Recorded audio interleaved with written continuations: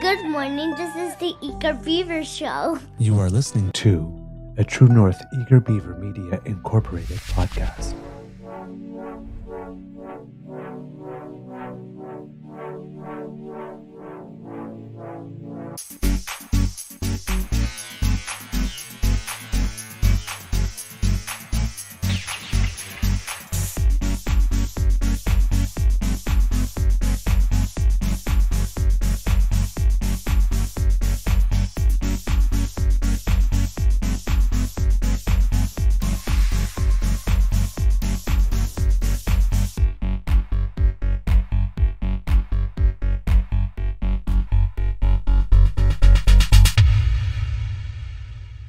The True North Eager Beaver podcasts are proudly brought to you by our founding sponsors, the Misfit Mysteries from Corvid Moon Publishing, your source for science fiction, fantasy, and cozy mysteries featuring a broad diversity of characters, CanadianTarot.com, your uniquely Canadian online eclectic tarot community, and the Peppermaster, hot pepper sauces made from farm-fresh ingredients to thrill your taste buds and expand your mind.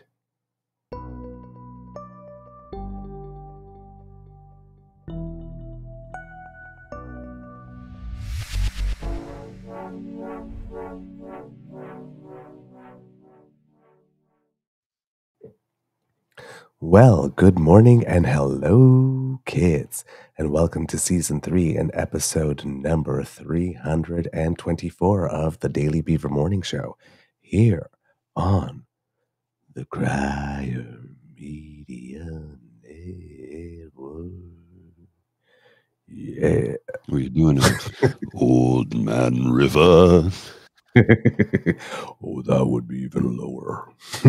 On the Crier Media Network. Yeah, it sounds like you need to adjust the pitch on your turntable. Today, recording day is Friday. Toes going first day. You got it. That's where I was going. I got it. Yeah, I saw it. February 23rd, 2024. And it's going to be a nice day here at the Beaver Lodge, although there's a little bit of fog this morning, actually. Yeah, I don't Fog in the winter is kind of interesting. Yeah. When you look out the door and there's like a little bit of snow on the ground and you still see fog, it's, yeah. I don't know. For some reason, those don't actually go together for me, but I know it can happen. It does happen from time to time, but it's kind of it's a strange weather phenomenon, kind of like when we get the sundogs, you know? Yeah, exactly. All right. I'm your host, the Eager Beaver. I was going to say the Daily Beaver, the Eager Beaver. Pronouns he, him, hey, Mr. Beaver, eh? And with me, as always, as you can hear, is my good friend, Mr. Grizzly. A big thank you goes to our podcast founding sponsors, the Peppermaster, the Misfit Mysteries from Corvid Moon Publishing, and CanadianTarot.com. We have our usual Friday extended edition for you. So not just a nibble, but a full bite of beaver. I do have to go into the office, but it's not until the afternoon. So yeah, we can still do a full Friday. Oh, that reminds me, I gotta ship out I gotta send out something here. We may have somebody joining us later. Oh, okay. And before we do anything else, let's ask Mr. Grizzly, although I'm not sure if should do that when he is multitasking, but ask him how your mental health is doing, sir. You know, all things considered, if I was any better, I would be a twin. Yeah, no, feeling great. A little tired, but I was up late last night watching. We were watching music videos. Oh, nice. Yeah, oftentimes Bridget and I will just, dial up the YouTube music and just pull up music videos, and I'll be showing her music that I love, and she's like, play this one next, and we'll go back and forth. So it's kind of like a DJ thing, if you will. But just sharing music with one another. And she introduced me to a new artist discovered by, well, I don't know who discovered her actually, but Dan Auerbach from the Black Keys produced and promoted her on his record label. And her name is, I want to say, Britta. And she's got a track out, a single. And we watched the video last night. It's like, oh, man, it's sort of country, sort of Americana, sort of down homish. I'll see if I can find it and provide a link to it. We obviously can't play it, but well worth your time. Britta. Cool. Britta. Oh, where is it? I'm gonna have to. Oh, wait, is that the video? No, I'll have to find it. I'll take a look for it a little bit later. All right. Speaking of something with a little bit of a country vibe, did you hear Beyonce's new song? Yeah. And have you heard the idiots losing their shit over that? Yep.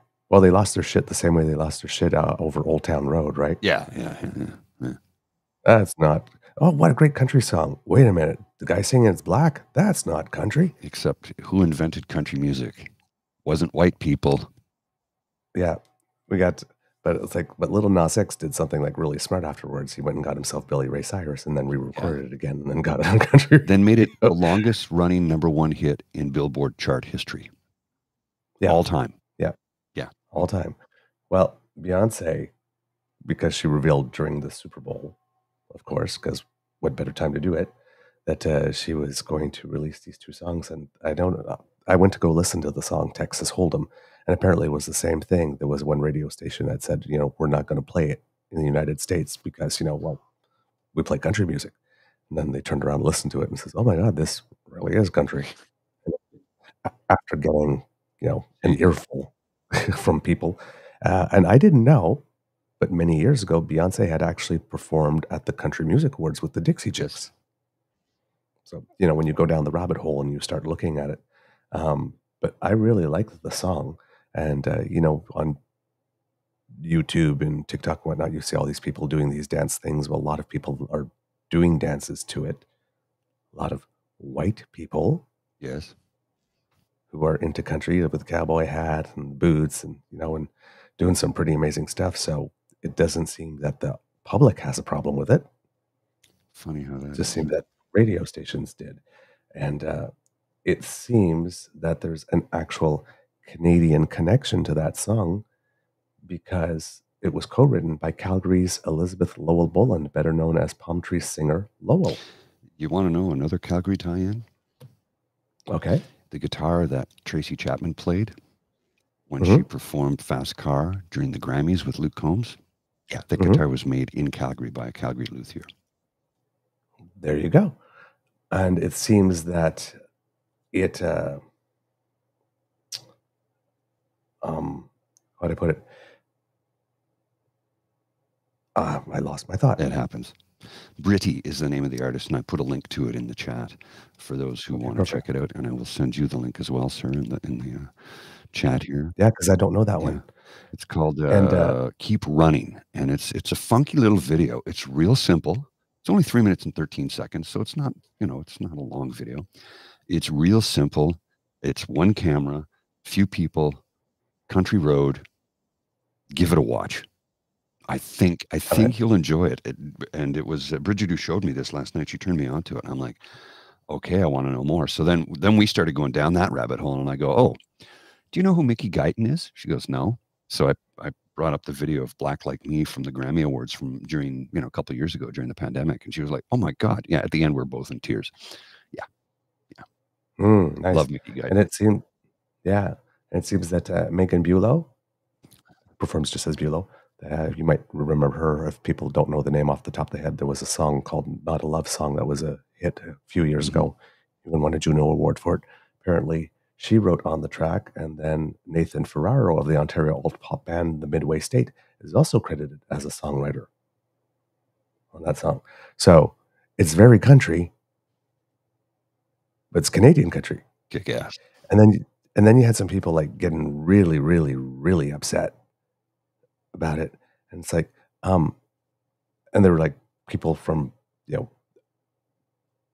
country artists, some of them even from other parts of the country, the United States. And it's like, did you all forget that Beyonce was born in Texas? She's a girl from the South. No. She's from New York City. No, she is not. No, she is not. She is a country gal, which is why she was, well, the Chicks, because they don't go by Dixie Chicks anymore, but why she was, Right. you know, happy to perform with them. They're all Texans. Yeah. It's like she should be singing. She's got more right than sing country. She's like full on Texas. She's from the country. But yeah, I like that song. Yeah, I heard it the I other like day, it a and lot. somebody It's good. did something that was really cool. They took a clip from Newsies when, I don't know if you remember, Oh, and they were all yes. dancing, like it's sort of a line dance because it's a musical number. They're all paper boys, I guess, or paper carriers, Right. or whatever. Let's not get carried away with gender terminology when it comes to people who delivered the paper in the 1920s, okay? Had to get that out of the way. But I watched the video, and it was like, it matches up perfectly. It's freaky. I also saw another video where it was like a Lawrence Welk dance number, and they were playing Yes. Metallica. And it, Yes. you seen that one? I'm like, yes. but and somebody says, how does that work? And I go, because it's rhythm. It's the same rhythm. Yes. It's the 4/4 beat. It's the same. That's all. It's music. You can dance to anything. Yeah. Yep. Did you, since we're talking about music, did you check out the two Tate McRae videos that I sent you? When did you send them to me? Oh my God. Like soon after we talked about them, we talked about her when the Juno Awards came out. Nominations. You'll have to resend them to me because I don't think I had a chance to check them out. Okay. My Because bad. I sent you the video for Greedy because I said, you know, never has hockey seemed so steamy. She actually, it's a pure dance jam. Okay. Yes, but at point it's all set in a hockey arena. So, you know, the place where you go get your skates Yes, and then right, behind yeah. the boards, whatnot. And then there's one of the times where she's got like this, like sort of like crop t-shirt, whatnot, where you can sort of see some of like the bra underneath it, like this. And she's got a hockey glove on one hand, and she's like, I do remember you telling me about it now. I'm thinking, damn, it's like hockey got hot all of a sudden. And then there's the other one I sent you. It's a song called Feel Like Shit, which is a good song on its own, but I sent it to you because I said that she was the first Canadian on So You Think You Can Dance, and in that one, it's a pure lyrical dance video, sort of like when Pink did her performance of Try at the Grammys or the American Music Awards, right? When she did a whole lyrical dance number with a guy, this, as she was singing. Well, this is a video like that, and you can see you just like her leg goes up there and twists around and all that kind of stuff, and it's just like, damn, that girl can dance. She can really dance, because in a lot of the videos, a lot of people go, oh, it's just hairography. Right? You just swing your head, you have long hair, you swear and like this, and you go, you know. But it's like, no, she can really dance. She can contort and twist her body and almost acro dancing in some ways too. Like she's real good. Yeah, it's like, because I mean, I used to dance in game, you know, recognize his game, and it's like, yeah, I'm watching her body and goes like, yeah, my body never did that. My body can just never ever came anywhere close to doing what hers did. That's when you watch a video like that, and once you realize it's like, yeah, I thought I was good, and I was good enough to get to dance school. I was good enough to get into a Bachelor of Fine Arts even, but yeah, I was I don't think I ever would have made the National Arts Center stage. when I see people move that way, it's like, yeah, that my body did not bend and twist in that way at all. You're familiar with Edward Locke and his work? Yes, La La La Human Steps. Well, they're the whole reason I really got into it seriously, because they're the company I wanted to dance for. Dude, the first time I saw them perform, I'm like, I didn't know humans could do that. And I mean that sincerely. My mind was blown away. So I did get to see them perform at the NAC with Louise Lecalvier, who was, she had long blonde dreads and is shredded. I would like to be that fit. She was in the movie Stranger Things, Strange Days. Oh yes, yeah. Angela Bassett, yeah. I think she's still performing, but don't quote me on that. I haven't. The last time I saw La La La Human Steps was over 30 years ago, and they were. It was. I still have the promo poster for it, and it was really cool. Like the last number was just Louise Lecavalier and another dude who was, I don't know, he's a prop dude, I guess, and the guy came out with this Roland guitar, which was a strange Roland guitar, had a separate bar, like a giant handle on it. Anyway, he was playing crunchy metal power chords, and he was leaning into them, and he was really close while they were making the craziest dance moves I've ever seen in my life. I mean, soon after that, I think a year or two after that, is when Cirque du Soleil started to become nationally known, and they were featured on The Tonight Show with Johnny Carson, and it kind of took off from there. Because again, what Cirque did and what La La La Human Steps did, we'd never seen human beings do that before. No. Yeah, it was a big deal when they came up, and then we had like other groups like Carbone 14, which was really good, and then in Washington, Connecticut, there was another group called Momix. So there was an era in the early 80s where like lyrical and contemporary dance was literally all over the place. And like these are, all the groups, I would have loved, companies I would have loved to join. And and then in the United States, there were two other companies. There was the Dance Theater of Harlem and the Alvin Ailey Group, which are just whatever they do. It's like, wherever you are in Canada, if you hear like Alvin Ailey is coming to town, or, I'm not sure if La La La Human Steps does anything anymore, but go check them out, because it's, how would I put it? Dancers,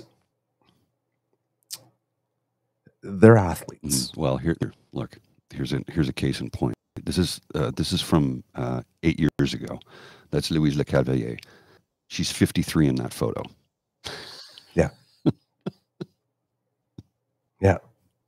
Right. Like, oh my God. So but it's one of those things, right? The torque and the jumps and the leaps and whatnot, they literally are athletes. Oh yeah. It's absolutely fantastic. But I also always know, like this, whatever talent show you're in, you could be the freaking most amazing dancer, and you will always lose to the cute 7-year-old girl singing somewhere out there. It doesn't matter how talented you are. It's like I think people don't understand. They could understand musical talent or singing talent because everybody tries to sing at some point or another, and they go, "Oh, well, I can't sing," or "Wow, they sing very well." But not everybody tries to dance like that. So there's a little less of an appreciation of it. So I have a well, of course, because I was a dancer myself, but I have a mad respect for dancers, because also typically their careers are very short. It's pretty rare to be 53 and still dancing. Well, she's 65. A lot of dancers now and still performing. I just put a link to her website, louiselecavalier.com. It'll just check it out when you can. It'll blow your mind. I remember when I was in dance school, there was Canadian, I think it was the Canadian version of Time magazine, had a magazine about not a magazine, an issue about careers like this, and professionals and how they were paid. And it's like, and if all the professionals, dancers were the lowest paid. Oh yeah. And considering what they put their body through, and all you have to do is like twist one ankle, bust one knee, and your career's over. Or a lot of dancers' careers are over before they start. I have some fear, and it's from a UK TV documentary. We might be able to show a little bit. We might get hit with a copyright, but I can take it down later. But I want people to see this. This is the I was talking about. This is from about 30 years ago.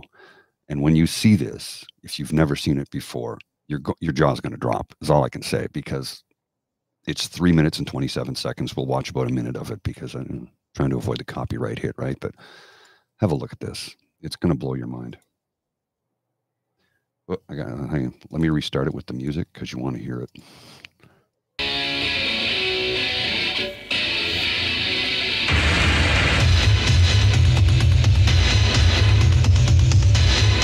To demonstrate the range of the tube and its willingness to give new talent a break, let's enjoy an extraordinarily arty moment from performance artists La La Human Steps.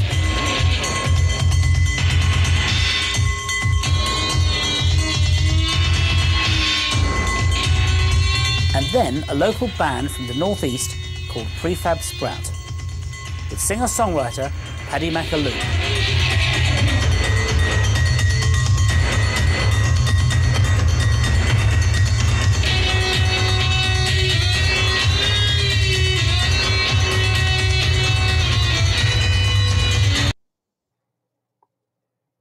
Yeah.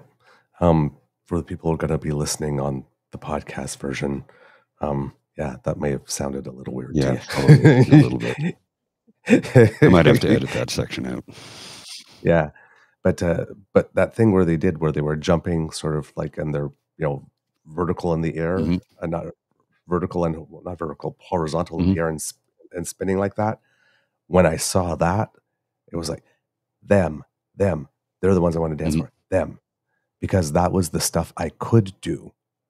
Right? I couldn't bring my leg and put it up in a full développé. My legs would not do No, that. but you can do this athletic stuff that they do. But yes, I was very exactly. I was bottom heavy, and I had huge legs, and I had lots of height when I jumped, and that was the stuff I could do. I wasn't. How could you put it? All the dance I had seen up until that point had always been graceful and delicate. I'd never seen Anything so actual- athletic, yeah. so athletic, and that just jumping into each other, and it's like that I can do. Mhm. That's the stuff I can do. I can hit it hard that way.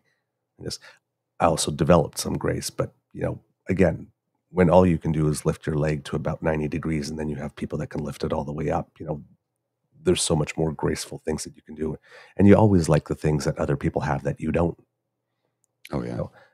But then I noticed when I went to dance school, when people were running into us, it's like, they would run, and then they get close to you, and then they stop their momentum and then jump, and it's like, no. It's like, use that momentum and jump, because I need that to catch you. And yes, I will go back like this, and I will spin you and stuff like that, but you need to give me the momentum. And there was a lot of, especially the people that came from ballet, straight ballet, and then moved into lyrical, because we're always afraid of no, slam your body into me. Right? Don't be afraid. So yeah, I love it. I love it very, very, very much. Dancing's my life. I have the soul of a dancer, so it's just. Well, there's an interview. I'll put a link to that in the chat if anybody's interested, because this is Louise Lecavier being interviewed by CBC Arts. This is from 7 years ago, and in this interview, she's talking about dancing with David Bowie, because she toured with David Bowie on the Glass Spider tour. She was in his video Fame '90 as well. That's right, because he saw her perform and was blown. I mean, David Bowie was a theatrical artist, right? He was an artist in every sense of the word. And when he saw them perform, it blew his mind, like it did mine when I saw them the first time. And he hired her, and she toured with him for I think a year or 2 years. And the Glass Spider tour was a massive tour for Bowie. Massive. If you're not familiar with it, who his guitar player was at the time? No. Stevie Ray Vaughan. Oh my word. Yeah, exactly. Bowie didn't cheap out. Stevie Ray Vaughan can fill venues in his own right. Well, and completely different style of music, but he wanted the best. He hired the best, and gave you a performance. So yeah, check those links out if you want, if you're interested at all. Okay, let's move it along, because we've been going along here for a bit. Yeah, today we started with a little culture. Yes, a little culture. I like that. Well, I like that. There's nothing wrong with that whatsoever. Let's see. What do we want to start? I had something. There's so much to deal with right now. Oh my God! Look. Do we go back to the trough that is Pierre Poilievre and? The guy just lies and lies and lies, and he lies so much. I don't even think he knows what the truth is anymore. I mean, there's an article here. Where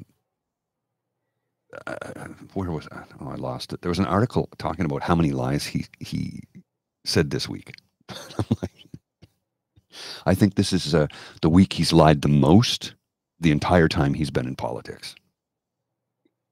Well, it's also the week he's been in front of the media most. Yeah. It's really interesting how he's gone from night to day. Like you wouldn't find him. I mean, he went like after the synagogue thing, he disappeared for like, I think it was 58 days or 56 days. And the last week and a half or so, or 2 weeks, especially since things have been going terribly from him with the, he would not not wanting to answer the questions about trans stuff. And now he can't shut up about it. It seems. Who was it here in the chat this morning said, I saw Theo's latest cartoon. Oh, I'm looking at her down. So Glass Spider tour, Peter Frampton toured with them. It was the record that they were touring under that Stevie Ray Vaughan played on. Stevie didn't tour with them. Stevie played on the record for the record. Okay. Sorry, I just wanted to answer a question. No worries, no worries. Darn, I wish I could remember which kit brought it to our attention. I'm sorry, I'm scrolling down in the chat and I can't find it because I wanted to give you credit. But Mr. Grizzly, since we're talking about Pierre for a second, I don't want to talk about him too much. No. Yes, okay. But yeah, actually, I have it. I have it here. I have that. Okay. Right here. From Theo Moudakis, the Conservative Party is focused on what's most important to Canadians. Pierre Poilievre in a security guard shirt and tie, standing in front of men's and women's toilet, holding up his hand towards an androgynous individual. Show me your papers. And seriously, yeah. So this guy has gone from housing and inflation to genital inspection and digital ID. Yes, yeah. I'm going to give you more freedom, but if you want to watch porn, you got to scan your digital ID. Excuse me, what? Sorry, what? Now, somebody made a comment yesterday, and I don't know if you had a chance to see it, about how they had a porn addiction at a very young age and wants to see it wiped from the planet. And I'm like, and I understand, and I empathize, and I'm sorry you went through that, because that must have been hellacious. Yes. And I get where you're coming from. But if we're going to live in a free society, we have to understand there are going to be things that people want access to that we don't necessarily like. But if they fall within legal parameters, I don't think we should be stopping people from doing that. Yeah.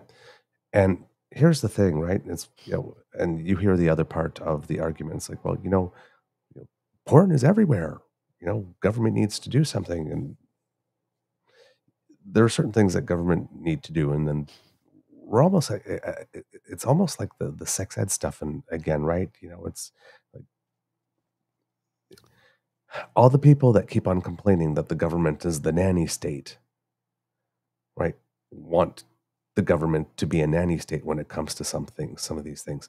And once again, it's one of these things where they keep on using, but think of the children as the back door to other stuff. So, for example, I'm old enough to remember back in the day for fights for gay rights, when we're talking about same-sex marriage and we're talking about same-sex adoption. Oh, but a child is much better in a nuclear family with a mom and a dad.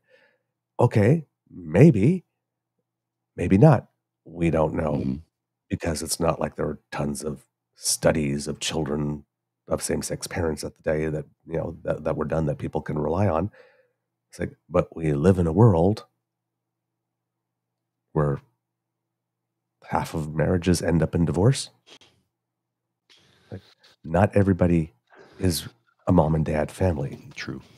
So if everybody was a mom and dad family and they stayed together forever and whatnot, I could see maybe your point, but that's not the reality we live in. So never has been. Never has been the reality. So, yeah, never. But why couldn't a single parent who's gay raise a child just as well as a single parent who is not gay?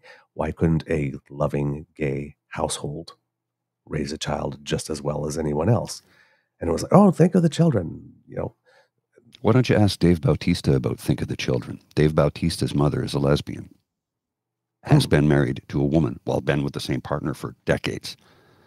Dave Bautista is like a 6'4", 280-pound, manly man, not gay. So, well, that was the other argument too. It's like, they'll turn your child gay. It's really because both my parents were heterosexual, and I started talking to like them. Why didn't I end up heterosexual. Right? So, and then these. Yeah. Well, let's run with that for a second. Okay. They'll turn your child gay. So if two heterosexual parents have a gay child, did they turn the child gay? Like, where's the logic in any of their statement is what I'm getting at. There's none. It makes no damn sense. You're born that way. We kept on saying it's like, no, straight people have a problem with gay. Stop making them. Stop making us. It's like 100% of there was a time. Well, no, actually, it wasn't. I was going to say there was a time where 100% of gay children in the world were made by heterosexual parents, but that's not actually true because there's a lot of people that, back in the day, oh my God, I might be gay. Get me to the church on time. Need to repress that stuff. And then we're talking about this trans stuff. And again, it's like, oh, think of the children. They're too young to make those decisions. Yes. GSAs back in the day. Oh, think of the children they're going to be exposed to. And then the book Heather Has Two Mommies. Oh, think of the children they're going to, right?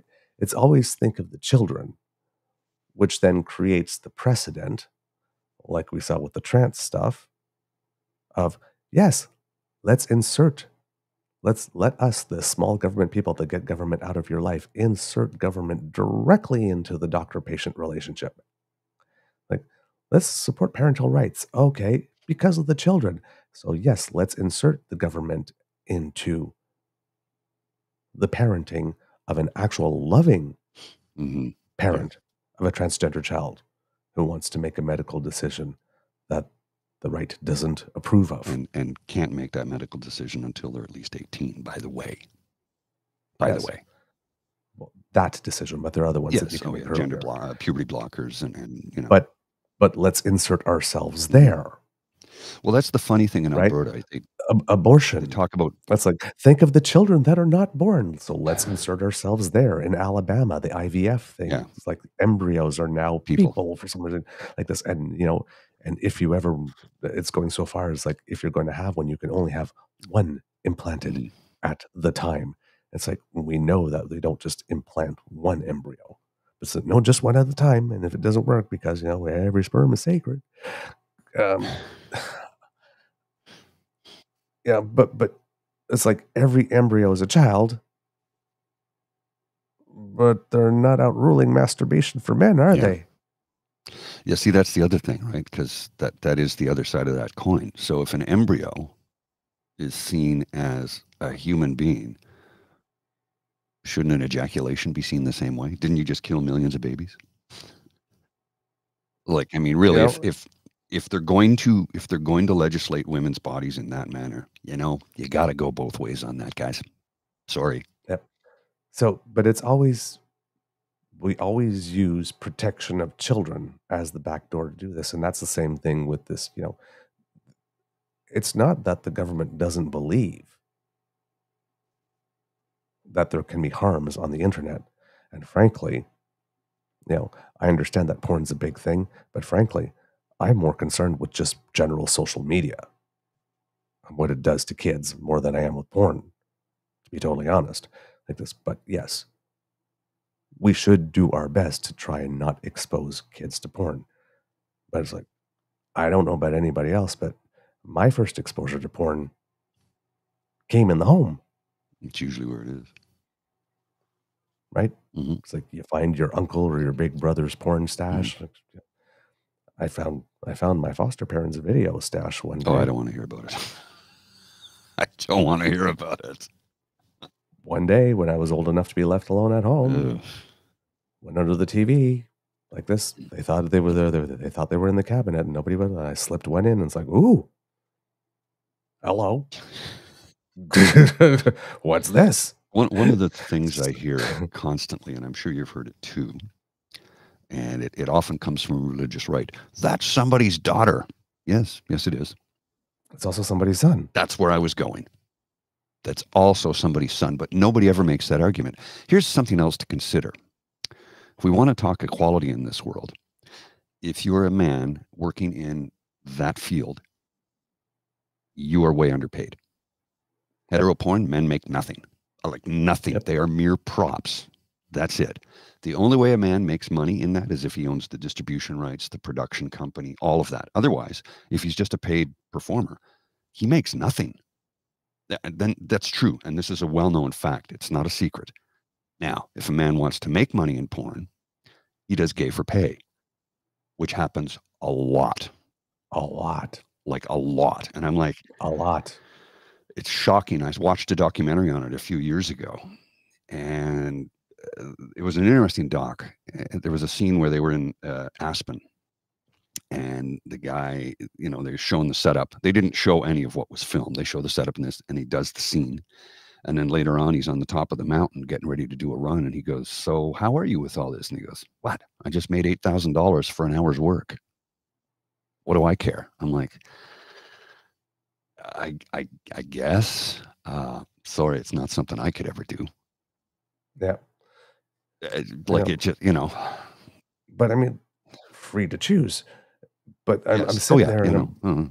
but I'm sitting there and I'm watching, like, if in the 70s and in the 80s, when porn wasn't as accessible as it is now, Mhm. And we still, you yeah, could still access porn. Yeah. You know, but back when you had to, like, when it was in like shrink wrap and on the top rack of the magazines at the store, and when you went to the video store and you had to go through the behind the curtain, curtains, yeah, the beaded curtain. yeah, like this, and you were still exposed to porn. Like, what do you really expect the government to be able to do? Yeah. Now that it's everywhere, really, like this. But hey, let's give you a digital ID. Let's have, you know, and I mean, what are you going to do? Like, you're going to show who in their right mind? I mean, if you ask me, do I want to show my personal identification numbers and stuff like that to a porn company? Oh, no. Nope. No. And here's something Thank else you to very consider. much. It's like, okay, now that that private company has it and it did it through a government entity, did they just create a file on you so that they can track your twisted, sick mind? Well, that's the other thing, Right? is You're that, now in a category. You're now being labeled. well, number one, would I trust a porn company with my personal data and information? No. How do I prove online? Right? You know, they say you need ID to go buy alcohol and drugs. Yeah, but there's a material difference between going into a store Yes. and showing a piece of plastic that has limited information on Mhm. it to prove and buy something. How do you do that online? You know, you just like put your like thing in front of the camera and say, like, how do you do that online? So if there has to have to come with some type of digital ID of some type, and I'm thinking, well, in the recent federal court decision Mhm.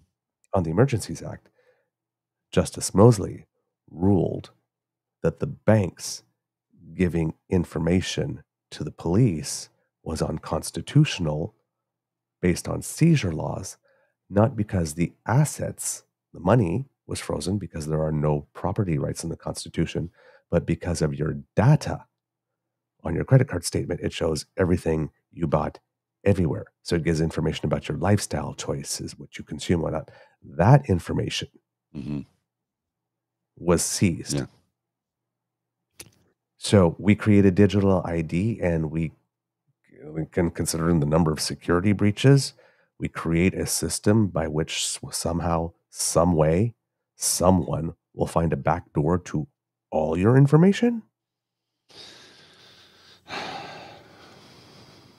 Really? Is this what we're and this is like the anti-gatekeeper people allegedly saying, "Oh, no, we need to put some gates here. We need to put some gates here, and let's again, in the name of the children, create a digital ID." Which a lot of people will turn around and go, "Yeah, let's do that, let's do that, let's do that." And then once you create that digital ID, well, gee, what else can we use that for? And it's the conservatives themselves who've been telling us no to digital ID. Pierre Poilievre spent, you know, in his anti-WEF stuff like this, and anti-15-minute city and all that kind of stuff. No digital ID. We can't trust the government. You can't trust the government. And it's like, oh, but when it comes to accessing porn, oh, you dirty little perverts. Yeah. Yeah, we need a digital ID on you. It's like, I'm sorry, but I cannot imagine a bigger boner killer than imagining Pierre Poilievre over my shoulder. Or no, I'm sure this will be the guy they'll assign to verify that stuff. Yeah. Ugh. Yes. And then here's the really wild thing. According to Press Progress, Conservative MP Garnet Genuous, Yeah. he of the let's keep conversion therapy illegal a little bit longer, Legal. which is literally torture of children. Yes. They had to ship them off to Latvia when they had the vote. Look, I was no fan of Aaron O'Toole shipped them off. I was no to fan of Aaron Latvia. O'Toole, but I respect him on that one because he knew it was the right thing to do. He knew it was the right thing to do. So let's get this guy out of the picture so we can put an end to this. Yes. And he shipped them off to Latvia with a chaperone. Another member of the Conservative Party, I guess, to go look at something having to do with our UN stuff or NATO stuff in Latvia. And while they were there, they slipped it in. And Genuous was really pissed off about that. But Garnet Genuous, who wants conversion therapy to continue, says he trusts porn companies won't leak names or viewing histories of Canadians who visit porn websites.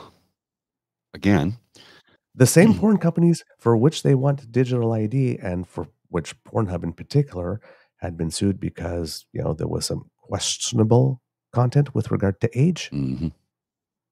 Yeah. And certain activities that seemed a little more violent. So we don't trust their content, but we trust porn sites to not leak names or viewing history. We don't trust parents, loving parents of transgender children, to make medical decisions in the best interest of their children, but we trust porn sites won't leak names or viewing histories of. Really? It's almost like they're trying to police your thoughts. I mean it. I'm serious when I say that. It's like they're trying to police your thoughts.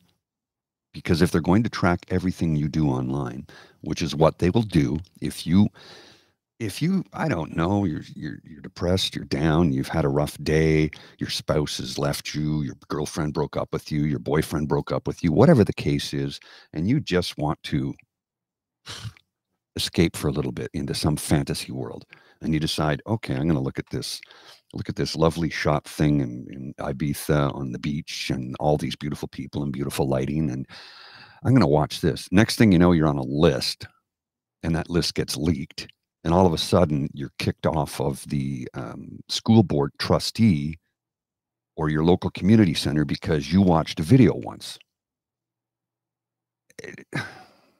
This is what can happen. Okay. Yep. Am I being alarmist? No, because I don't. Nothing's going to come of this. I mean, nothing will come of this. No. Most Canadians would be like, "Hey, hang on a second. You're going too far here. Whether you consume the product or not, you're trying to police people's thoughts. You cannot do that." Yeah.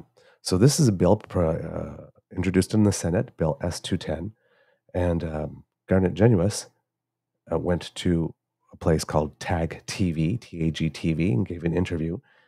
And he said, some people are critical for ideological reasons, and they say, well, if there's even a scintilla of a risk that there could be some privacy breach, then we shouldn't provide this protection. The way the bill works is that the companies are responsible for undertaking meaningful age verification, so the companies providing this have a responsibility to have meaningful mechanisms in place to verify the ages of those that are accessing sexual content. These are the same people that say, well, if there's even a scintilla of risk that there could be some privacy breach when it comes to digital ID, for example, to file your taxes. Yeah. Or to go, like, I think it's Estonia in the United States that has a completely digital way of doing government that's super efficient. It's that we can't have. That's big government. But porn companies, sure, give them the information. I trust. It's so wildly inconsistent. It's so wildly inconsistent. It really, when you think about it, you get right down to the ideology behind it. It's like, wait a minute, let me see if I understand this. You're telling me your right-wing evangelical Christian mind is telling me that I should trust a company that you don't want to exist with my personal information. In what galaxy, dimension, solar system? Again, the absurdity of it all. Continent, country, area code, and postal code. Does this make sense? Not a single one. just It doesn't. Then he goes on to say, obviously, those companies have an interest in protecting the privacy of people who provide that age verification. The concern is that, okay, if somebody has to provide age verification, does that mean that there's a risk their name will get out, that they've been accessing this material? But the companies have an incentive to ensure protection for privacy. Yeah. And so do hospitals. And guess what? And so do your utilities. Breaches happen. And how many times a year do we hear, hey, there's a breach, your personal information might have been leaked? Do you know how much hackers would want to get that info to use that as a blackmail? Yeah. Because they already do this, right? This already takes place. But if they have that information, I'm going to release to the world. I'm sure you've seen and heard the stories about, oh, I've got you on camera doing something nasty. I'm going to give me $1,000 or I'm going to release it to the world. And they tried that on a friend. Sextortion. Yeah, sextortion. Thank you. They tried that on a friend of mine, and she's like, that's my intellectual property. That's how I earn a living. It's not true, but that's how I earn a living. That's my intellectual property. You leak that, you have to pay me for it. And they're like, what? She goes, yeah, I'm going to sue you into oblivion. I make that product. I sell that product. You do that, I'm going to sue. They ran away from her very quickly. None of it was true. She didn't have anything of that nature. They were just trying to blackmail her, saying, we have this on you. And she's like, she knew damn well they didn't. But instead of saying, no, you don't, she just messed with their heads and they ran away screaming. Yeah. So should there be something to try? Should we be doing something to try and reduce access to porn for children? Absolutely. I'm just not sure that a digital ID is it. Now, the Liberals are considering a digital harms bill of some kind, which they'll probably have to tackle that in some other way. But there are more digital harms than just porn. As we've seen, all these young girls that are seeing things on the web and, starving themselves or, comparing themselves and feeling like crap. And, there's all that kind of stuff too, and sextortion, all those other things. So, you have to go a little broader than just access to porn. Of course, we should be trying to do something. You don't just leave things as a Wild West, but digital ID is definitely not it. I don't know how you do age verification online in a way that's meaningful without handing too much private information. I know. I'm not that tech savvy. CRA. Just use your CRA account to watch pornography. But I mean, I'm not that tech savvy. I'm maybe some really intelligent people who are better than this than I am. Right? Yeah, Ashley Madison all over again. Exactly. Can figure that out. I'm not saying it's not possible. I'm not saying that the technology is not there. Right? But I don't want to trust my private information to a porn company. That's for sure. And I'm pretty sure many people don't want that either. Any more than I want my private medical history. Yeah. So to a for-profit company. Yeah. But I'm also sitting there and I'm thinking,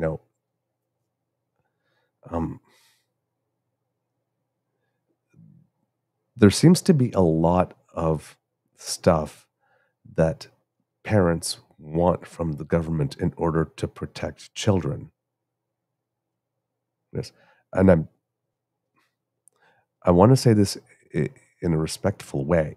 It's like there are parents that love their kids, yes, and are doing their best, and they know it's everywhere, and they would like some help. And that is a completely legitimate feeling, right? But how you get there is another thing, right? And we shouldn't be so ready or eager or willing to surrender our basic and our fundamental privacy rights in order to get a little bit of extra help. So while we may all agree, while the overwhelming majority of Canadians, adults might agree that yes, it would be nice to have something and that we should try everything that we can to try and prevent children accessing porn at a very young age. Yes. But not at any cost and not at any price. Right? I'm going to be willing to vote for this government that's willing to do this and this and this and this just because it promised that it will protect my kids. You got to look at the whole agenda here. Mhm. Right? And you got to look at what are the advantages and what are the potential downsides of any policy that looks to be put in place. But there's also the segment of parents who want their child protected from that because they don't want them to know anything about it. So like the same parents that say, hey, I don't want sex ed taught in schools because it's my job to teach the kids about it. But then they don't. Yeah. Yeah, and if the teaching Because was so good, you're why ne- have the three kid is never 14-year-olds old that enough. are pregnant? Yeah, because the kid is never old enough. Mm-hmm. Mm-hmm. Right? I was like, oh no, you're still too young yet. You're 14. You're still too young yet. Like, as adults, we need to start realizing that our kids are involved sexually at younger ages. It's that simple. We have to get comfortable with talking sex to our kids when they are at a younger age. Because the worst thing of all is letting a kid go out into the world defenseless, letting a kid go out into the world not knowing that they can say no, letting a kid go out into the world. Exactly. Today, more children are prematurely sexualized than any other time in the last 50 years. I'll take a well-known case, a well-known story. Millie Bobby Brown. Is she even 18 years old yet? I remember when she was on Stranger Things in the first season, and then when they came back for the second season, she had hit her growth spurt, and all of a sudden, Millie Bobby Brown is growing up in front of us. Oh my God, look at! I'm like, she's 15. She's a child. Leave her alone. Stop sexualizing her. Yeah, I mean, puberty is happening earlier too. Yeah, a lot earlier, right? And all that kind of stuff. So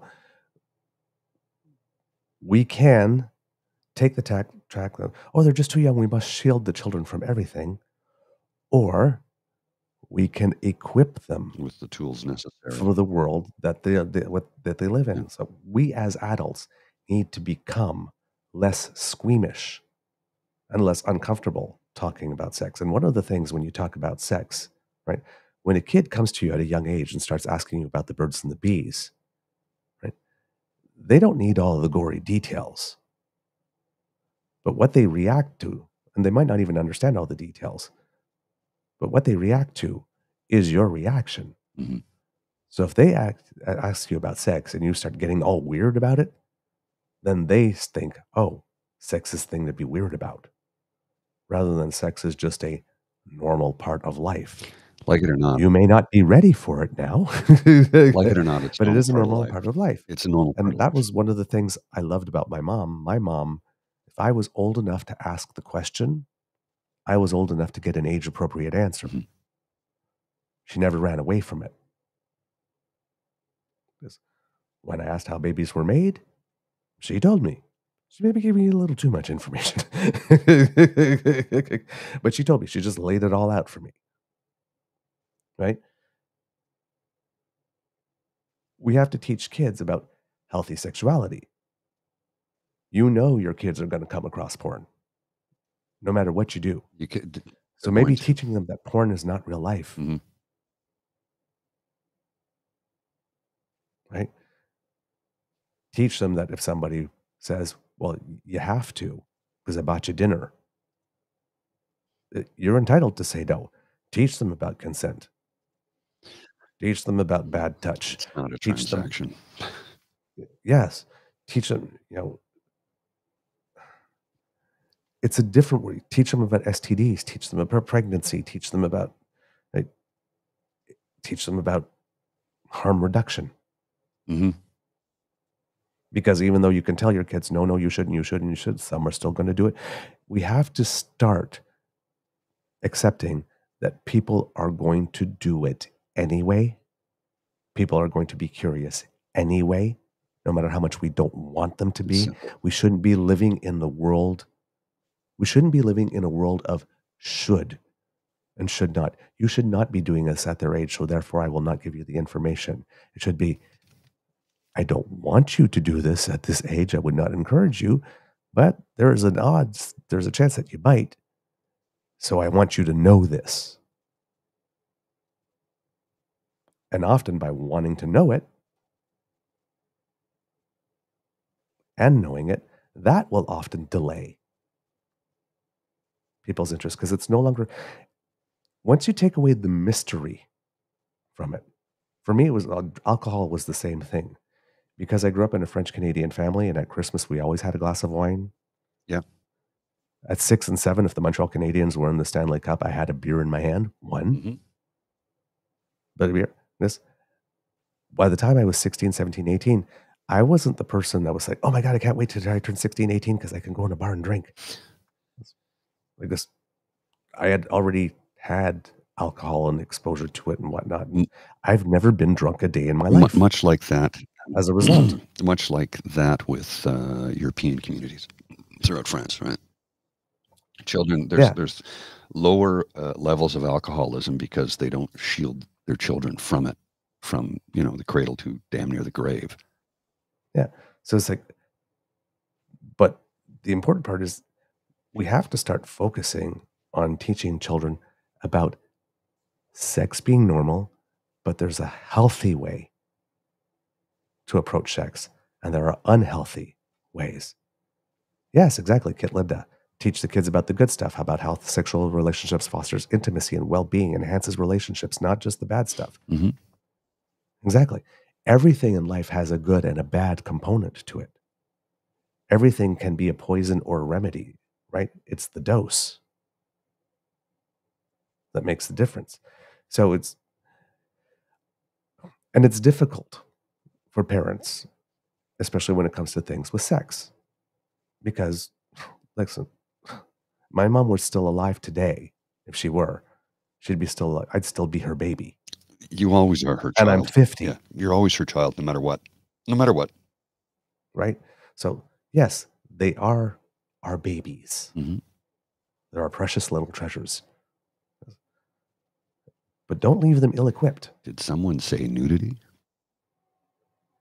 Ooh. But it's like, just don't leave them ill-equipped. But getting back to PeePee on this one, we're hitting a point now in the next 2 years, because he's got about 19 months to go. Yes. Where he's not going to be able to beat the dead horse on inflation. Mm-hmm. Because we're already between the 2 and 3% that the Bank of Canada said was their target range. We're at 2.9. I guess the core inflation without gas, those still at 3.2. So we're at the high end of the range, and they want closer to 2. But we're in there. There's going to come a point where interest rates are going to go down a little bit. They probably won't go back down to 0 or 2 or whatnot, but they might go down a little bit, another point and a half.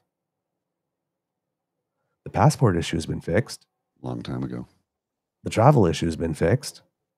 So you can't beat that anymore. You got Sean Fraser going all over the country, killing it on housing. Yes. And he's got nothing else to offer than, I'm going to punish cities and take money away from them. I don't know how that's going to help build housing at all. All the issues that he's been beating, he's not going to have them. And he's still got 19 months of trying to make sure that the PPC wing, whose votes he really needs if he wants to be prime minister, doesn't slip away from him. Mm-hmm. So all of a sudden, he's being Danielle's mini-me on parental rights and trans stuff. All of a sudden, he's obsessed with porn. All of a sudden, he's swallowing himself on digital ID. And I'm thinking, this digital ID and porn stuff, like this, way to torch the incel vote that you've been courting for the last 2 years. Okay. Like, oh, that's not going to work in your favor, Skeppy. Do you think all those PPC types, like full libertarian or like the whose vote you want, are going to be, yeah, let's get on that. They'd be Yeah, like, I want to show my digital ID for porn. Yeah, especially with libertarians. Really? Yeah. So that's why I keep on saying time is not this guy's friend, because he doesn't have enough content to fill 19 months. And if we're at, and I said that when he had it at 22, it's just 3 months later. And now he's not talking about stuff like inflation and health and whatnot. He's talking about porn and digital ID and trans stuff. he's going down that rabbit hole that's going to turn people off. Oh, yeah. Because we do have a government, as imperfect as it is, that does seem to care about some of the issues.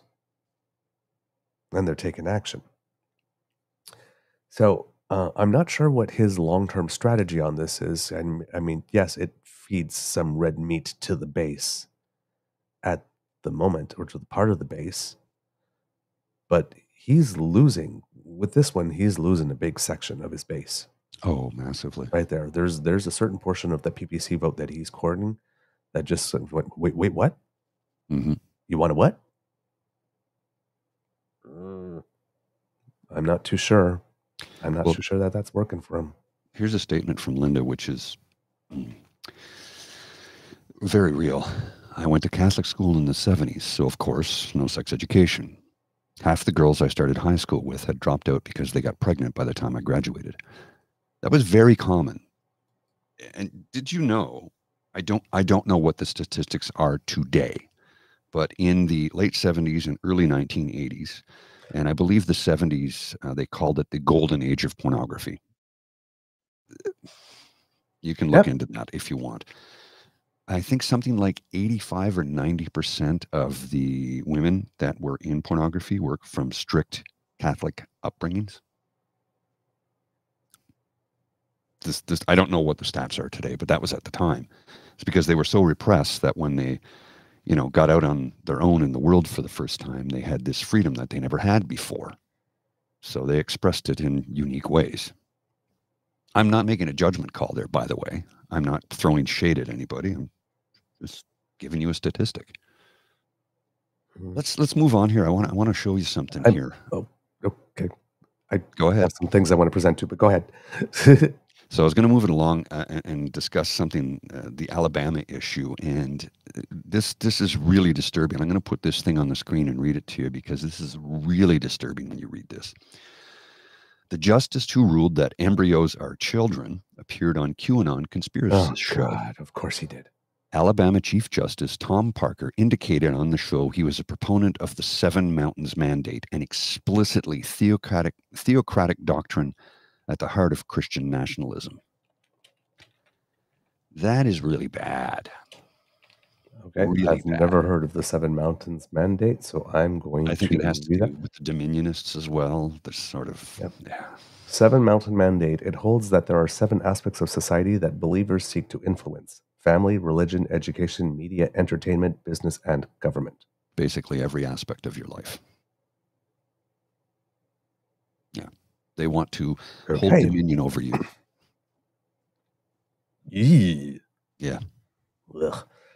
Oh my God. Ugh. Yeah. No.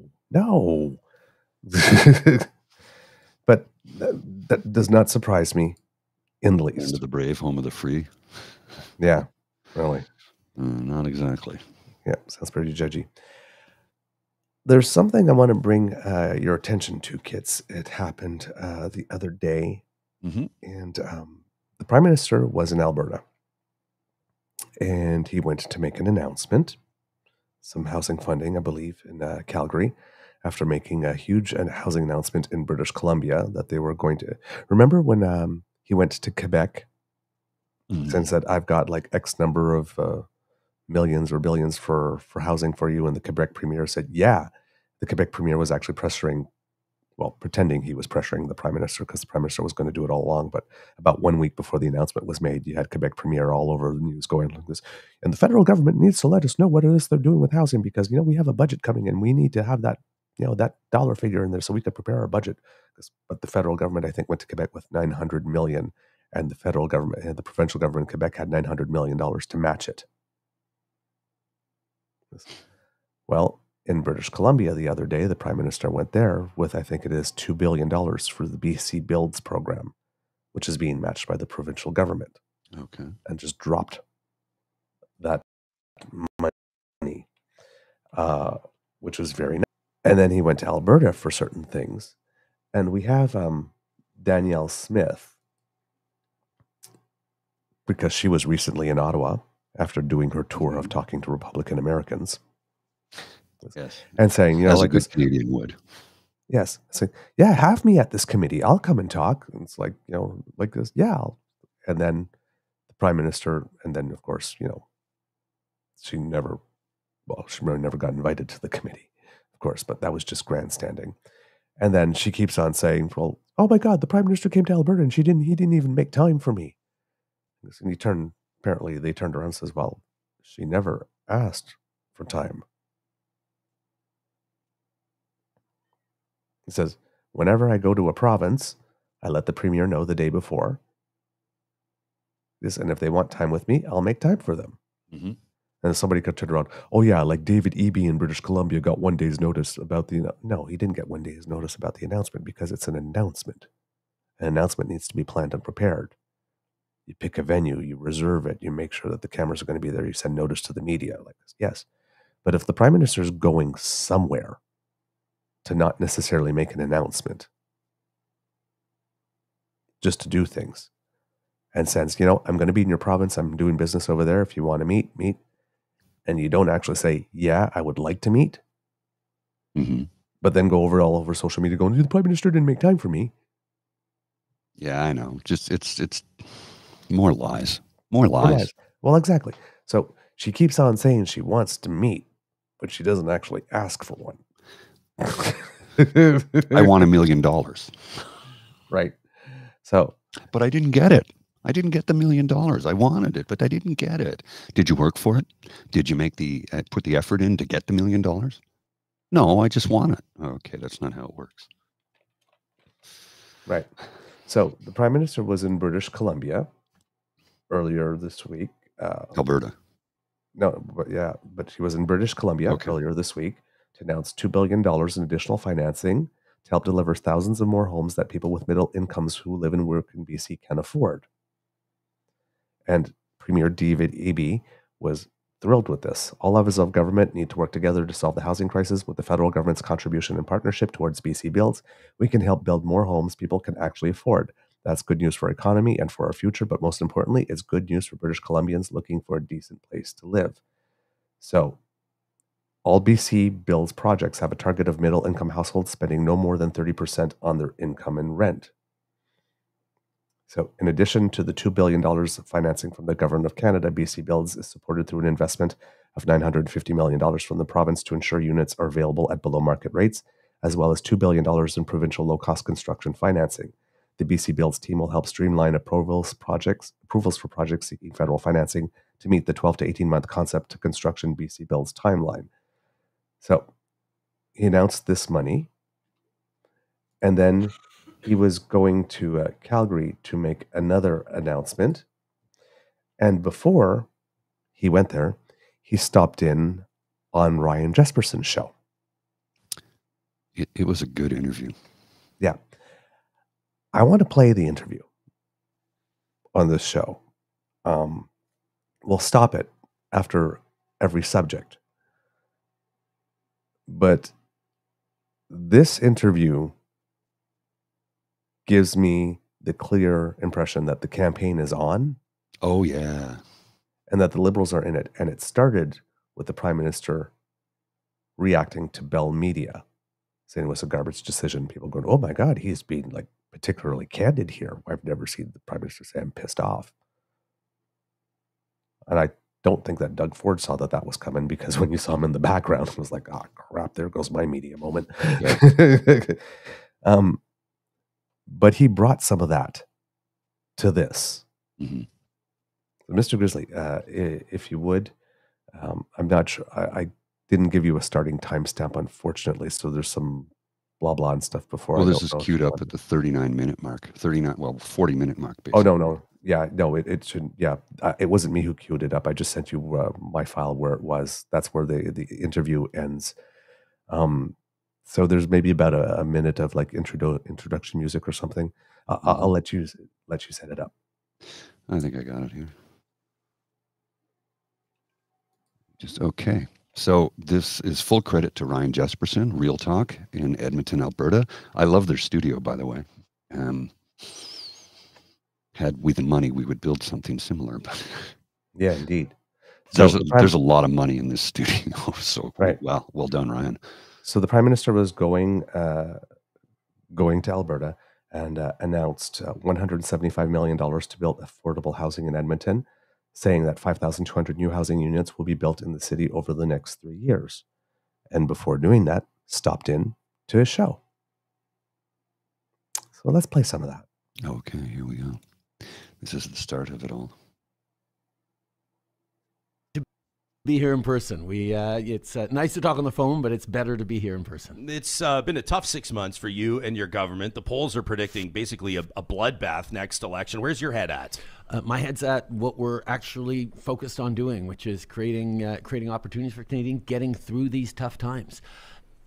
Polls had me behind in 2015 before we won. Polls had me behind in 2019. Polls will always go up and down, and particularly at a time where people are hurting. People are facing real challenges, the global inflation crisis, the disrupted supply chains, the impacts of climate change. There's a lot of things hitting people, including, as you mentioned, the cost of housing and the availability of housing.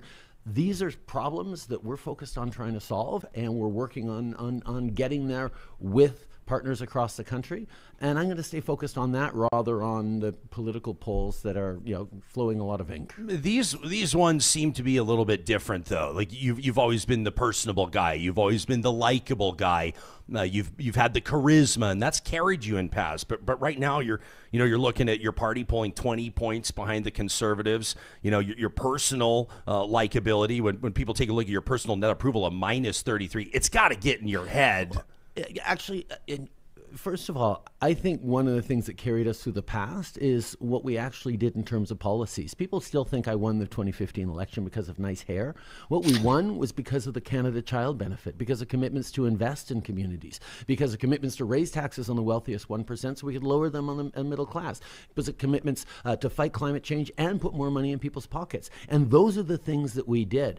And while people talk about my appearance or whether they want to have a beer with me or not, I've got to stay focused, particularly in this time, on a world that's quite literally on fire in some places. We just declared wildfire season early here in Alberta, dealing with wars around the world, dealing with complexities in a transforming environment and economy, to actually keep Canadians successful, not just for the coming years, but for the coming decades. That's the job I'm doing. It's not a popularity contest. It's about delivering every single day.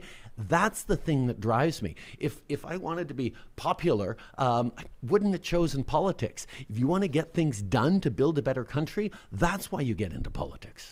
For what it's worth, and you're referencing the op-ed, I think, in the Toronto Star this week that suggested that Gen Z, that the newest generation, doesn't want to have a beer with you. Back in 2015, everybody was talking. Have you seen it? I didn't even see that. Well, in 2015, there was polling that said everybody did want to have. They wanted a beer with you over Stephen Harper and Thomas Mulcair at that point. For what it's worth, we're running, as we speak, an unofficial, unscientific Twitter poll. Who would you rather have a beer with? And we've put you on there, Mr. Poilievre, Mr. Singh, and Mr. Bernier.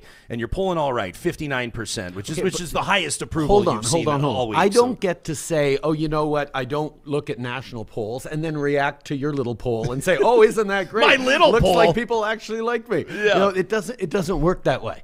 The things that matter are the things that matter to Canadians in their daily lives when they're not thinking about politics.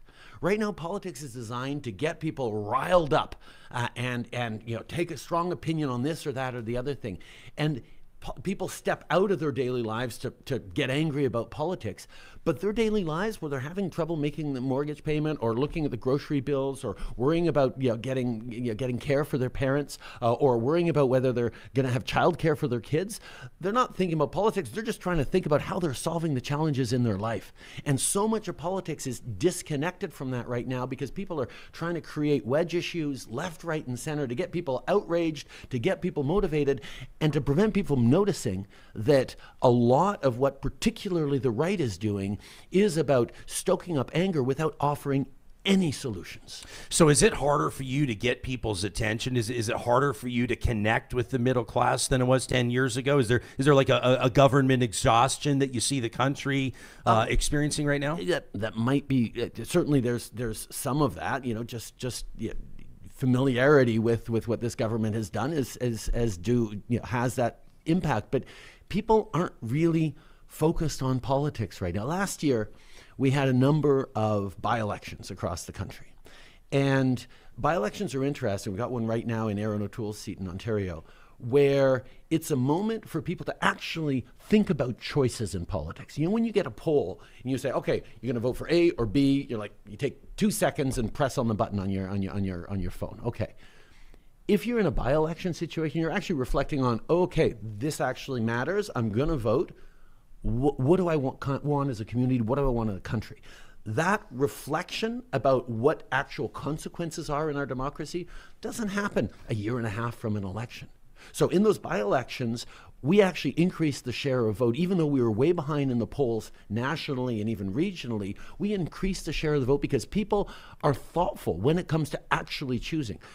When it's no cost, no friction, being outraged at something, yeah, it's easy to be outraged at the government in place because everyone out there is blaming us for everything that's going wrong, including, you know, Putin deciding to invade Ukraine or climate change or what have you.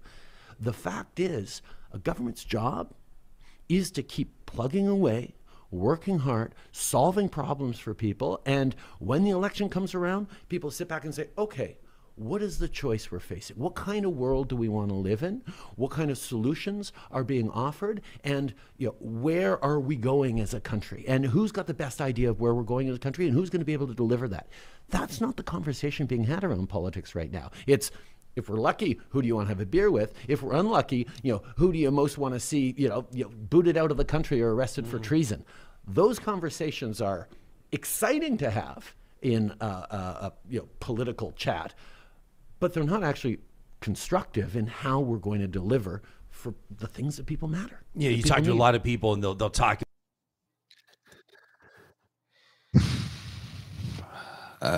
So yesterday, I don't know if you like, this is sort of related to this. It's very much related to it. I don't know if you saw what I was tweeting yesterday about, let's invite the Prime Minister for a beer. Let's invite the Prime Minister to an upcoming PubCast, and he can join us for a beer, and we can sit and talk about anything but politics. I think that would be interesting. If we could get the Prime Minister to sit and have a beer with us, 15, 20 minutes, whatever he can spare. He's a busy man. On a Saturday afternoon, sit in the pub with us, have a beer, and just talk. Not policy, not politics. We could have a separate interview if the PubCast was a success and if we can make it happen. But I think that would be good because people need to see him as a person and a human and a man. And he's not getting that right now. That interview, full credit to Ryan and his crew. That was so well done. And Ryan, somebody, oh, you were giving him lightweight lob softball. No, he wasn't. No, it wasn't. He wasn't even giving him a warm up. He literally went in and hit him right from the get go. You're not popular. Yeah, like it's not a softball. Yeah. So I'm like, I got full respect for Ryan and the amount of people that hit Ryan Jespersen with, you're a liberal cock who's paid to do this, and he's like, I wish we were paid to do it. We're not. Yep. And here's the thing, right? Like you see, and we see in the chat, the talk immediately went to authenticity in the chat. Yes. And that's why, as a communications person, I keep on talking about the battle of tone and countertone. There's nothing authentic about Pierre Poilievre. Nothing. Other than the fact that he leans into his dickish nature. Side by side, and this is why I would hope that the Prime Minister calls a long election campaign the next time around, not just a 32 or 36-day one. Side by side, because everything that Pierre Poilievre does is in isolation, solo, almost pre-recorded, because he's not good when he goes off script. No, he's horrible. All those videos are pre-recorded. All those questions in question period are pre-written, and he practices them in front of the many mirrors in Stornoway, under all those lights, before he goes up there like this. All his poses, every time he points his finger, every time like this, all that stuff is planned and calculated. But you throw him off script, and then he turns around and starts attacking you. You throw him off script, and he starts saying things like, I believe in puberty blockers for people who are over 18 after puberty has happened. That sound really stupid. You throw him off script, and he needs to feel the air with digital ID. He can't for think on board, his feet. right? Side by side, the Prime Minister who speaks in this manner, authentically, versus a guy who's always putting on a show. You need more than 36 days for Canadians to see that. Mm-hmm. Oh, yeah. That's why I'm hoping he calls a long one. Time is not Pierre Poilievre's friend. No, it's not. But the energy, the authenticity, like this, not skirting around the questions. No. Direct answers to direct questions, engaging on the topic. He's visibly happy to be there. Yes. He's happy to take on the questions. Taking tough questions is not an issue for this man. He will bring them. And we've seen him in town halls where people are coming at him hard. And what does he do? Empathizes, shows compassion and kindness, and responds to them like an adult. And the questions and the questioners are not pre-vetted. No, they're not. As opposed to a conservative rally. They're not pre-vetted. He will let anybody in as long as you get the pat down, go through the metal detector, make sure you're not a threat to anybody in the room. That's standard, by the way, for any politician of that stature. You're going to have to go through the security vetting on site. You can ask whatever question you want. If you decide to step to the microphone and ask a question, you can ask whatever you want, and he will respond every single time. The man's not afraid to do that. Yep. All right, let's keep going. He also, here's the other thing. He also doesn't do the whole what organization are you with? Oh yes, just jumps in and asks the question. Now he mentioned that the by-elections, one coming in Durham, that's on March 4th. So get ready to vote if you live there. But once again, the Liberal candidate in Durham, Robert Rock, there's some video from him on Twitter from February 21st, getting ready for the Durham debate, but the Conservative candidate didn't bother to show up for that one either. So Jamil Javani, the guy who showed up at the doorstep while Pierre Poilievre, an old lady, that Trudeau and his father were Marxists and said nothing. And then when the Prime Minister said he was a twofer and that he was an insider and an ideologue, then went to Twitter and had a whole lot to say about how the Prime Minister was racist. And he doesn't know why the Prime Minister he said twofer, but even though he did, pretending he didn't keep the video going an extra 5 seconds to hear what the Prime Minister meant about that, suddenly has nothing to say to the people he purports to want to represent. He doesn't even live in the riding. So he wasn't there because Mr. Freedom Guy, Mr. Remove the Gatekeepers, put up a gate and told him, you're not going to go there and speak. And Giovanni is such a leader and man of the people that he didn't tell Pierre Poilievre, this is my by-election that I'm running in, and give him the middle finger, so screw you, I'm showing up to the debate. Yes, a said, puppet. Yes, boss. A puppet. And remained quiet. Haven't heard a peep from him since he made that video about the Prime Minister being racist for saying twofer. Yeah, he's kind of... Haven't heard a peep from Giovanni since. Yeah. And now he won't even show up to debates. But freedom. A leader of a political party is directly interfering with the citizens' right to cast a fully informed vote. Here's a rule of thumb. Don't vote for people who interfere with your right to cast a fully informed vote. Yeah. All right, let's keep going. Okie dokie. They're not actually constructive in how we're going to deliver for the things that people matter. Yeah, you talk to a lot of people and they'll talk about, maybe the Liberal Party needs a definitive change at the top. How convinced are you? Are you 100% convinced that you're going to lead this party into the next election? I got into politics to make a difference. I got into politics to make this country a better place because a whole bunch of different reasons. I was a school teacher and I saw that that was a way of making an impact. I loved having a positive impact on my community. I watched my dad have a positive impact on the community. I watched my mom fight for mental health advocacy all her life. These are things that I know drive me. Right now, in politics, not just in Canada, but around the world, there is a fundamental question being asked around which way we go as democracies. People have realized that it is easy to instrumentalize anger and outrage and get people to vote in ways that are not necessarily in their best interest. Take the challenges of the United States in the 2016 election, for example. These are things that can be powerful tools in politics. And they will leave people worse off. For me, I know that Canadians are better than that. I know that Canadians are thoughtful, are looking out for their neighbors, believe in science, believe in building a better future, want real solutions on the table. And the challenge of the next election is going to be definitional in terms of what kind of country we are, which direction we want to go in. Do we stay anchored in science? Do we stay anchored in building for the long term? Do we make sure we're protecting vulnerable people and give them opportunities to contribute? Or do we give in to the easy populism, anger, and division that is so running rampant in every society around the world?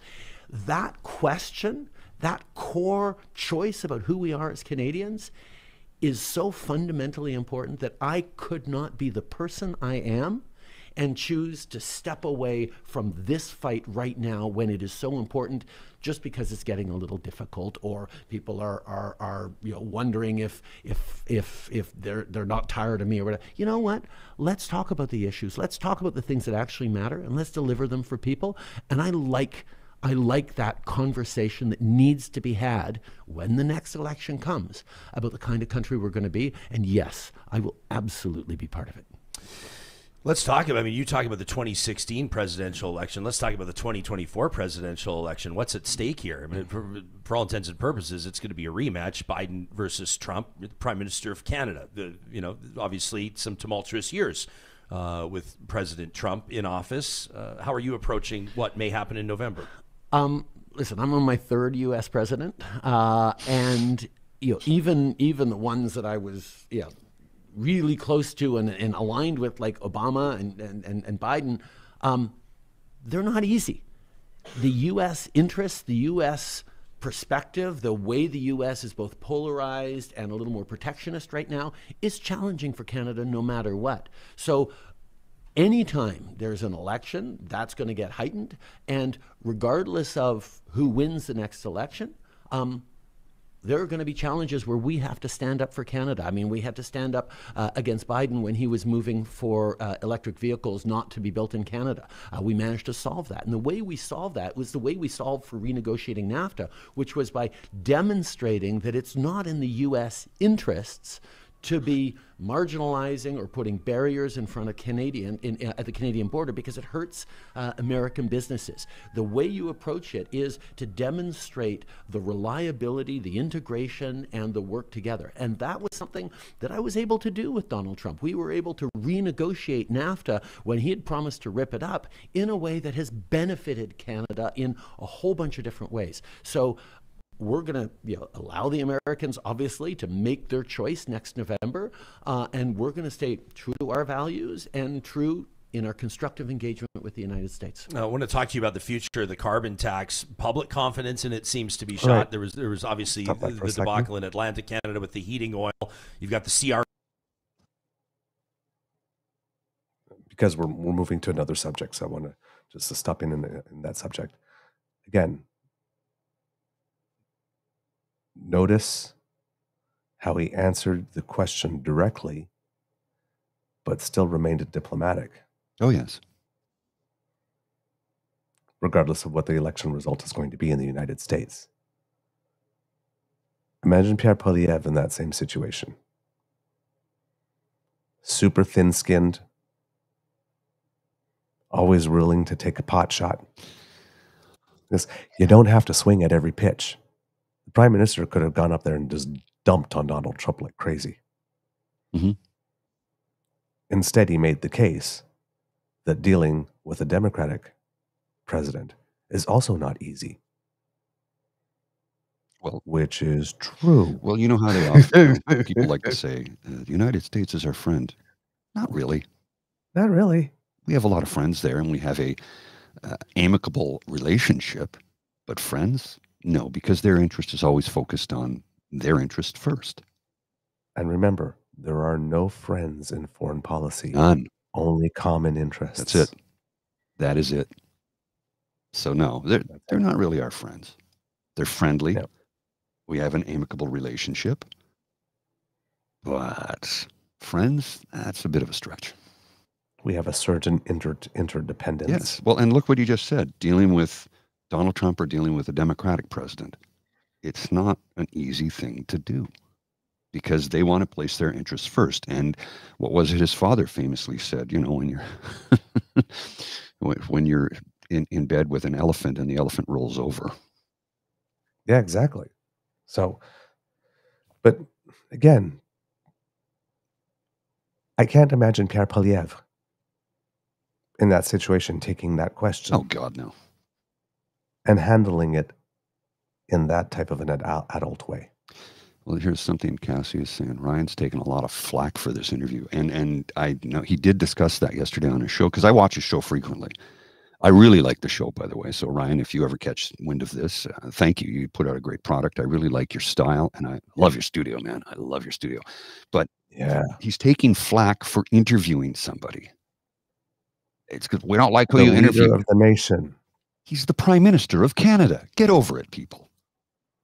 Jesus Christ almighty. Yeah. I'm like, what? I mean, and here's the thing about that thing about would you have a beer? Like, okay, would you willingly have a beer? Or like this, if you had the choice between the Prime Minister, I don't know. But I don't know anybody in their right mind, keyword, in their right mind, who would pass up an opportunity to have 15 minutes with the leader of their nation. Yeah. Yeah, true. Right. Really? 15 minutes. Would you ask have him a what beer you with want. Yeah, I would. I would. Oh, I'm seriously pursuing trying to get him whether on I like the guy or not, whether I like the Prime Minister or not. Yeah, I want to sit. Yeah. If I have an opportunity to have a beer with the Prime Minister, I'm going to take it. 15 minutes one-on-one to give him a piece of my mind or to let him know what my priorities are or what matters to me. Yeah. Yeah. Now, of course, people answer that socially. Mm-hmm. Oh, I can't stand him. He's a liberal cuck. No, I don't want to have a beer with him. Mm-hmm. So what you're when saying, you sit down and think about it, it's like, so the man you don't like, who you have a chance to actually address head on, face to face, across the table from you with a pint in hand, you can tell him what you think about his policies, which they'll never do. They'll just tell him what they think about him. But how he is as a person doesn't affect policy. It's policy. It's legislation. It's bills. Those are the things you need to address.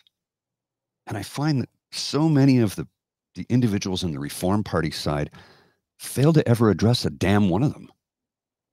Why is that? Oh, they just don't like him. Is it because of his hair? Is it because of his name? Is it because of his father? Is it because he's a Laurentian elite? Is it because he was a school teacher? Oh, that's the big one. He was a school teacher, so he's not worthy. I'm like, excuse me? So you hate elites. So if somebody was a school teacher or a bus driver and suddenly they get elected to a position of power and authority, you have no use for them because they're not elite? Like, it's a never-ending cycle of bullshit.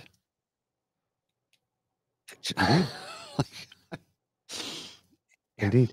And we have a Kit Saucy here goes, it's also jealousy. You see how men hate Trudeau for no reason and then say he's a pretty boy. They are threatened by a good-looking man who is smart, confident, and kind. And this brings me to something that you may have noticed. Oh, darn. I only have the first part of it. Oh. Darn. Hold on. I'll put a pin in that thought because Marinenshi had a little bit of a run-in with David Parker. Yes, I saw that. I addressed that too. I don't know if you saw my addressing thereof. Yes. So David Parker put out a tweet going, the fact that a man as grotesque as Nenshi ever won Sexiest Man of the Year in Calgary, let alone 4 years in a row, tells you everything you need to know about mainstream media in Alberta. Okay, first of all, David Parker's no prize. Well, and boy, did he take it on the chin for that comment. Oh, really, David? Well, then please tell us, who is the sexiest man? Who is the man that you find the most attractive in Calgary? He got real quiet on that. Yeah. I was like, Ma Parker, if you're watching, I know this will probably escape your mental capacity to be able to grasp, but many people believe that both intelligence and kindness are sexy. Mm-hmm. Ugly's on the inside, sweetie, and ugly starts with you. Okay? But the way Nenshi responded to it was absolutely freaking brilliant. Here it is. Right here, Mr. Grizzly. I'll put it up there since we're talking about it. Please. I'm not sure how to respond. Thanks for your interest, I guess. Hope you find a sexier man to satisfy you, or just you seem scared of something. I wonder what. Here's a nice memory for you. Plus, it annoys my sister. So, bonus, Nenshi is sexy. Posts the magazine cover. Okay. But David Parker says that this man is grotesque. Yeah. Because intelligence is grotesque. Kindness is grotesque. Ability to build bridges between people I hope to have is grotesque. the grace that Mr. Nenshi has. I hope to someday have the grace that he has in the way he dresses haters. I'm getting there. I'm working on it. I'm trying to become better all the time at addressing the haters by thank you for the engagement. We appreciate it.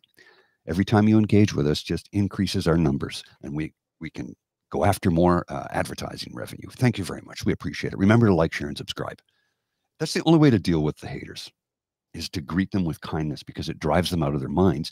And one of two things happen. They run screaming and crying to the corner or back under the rock they, live under, or to their mom's basement, because according to Pierre Poilievre, everybody over 35 lives in their mom's basement, their parents' basement.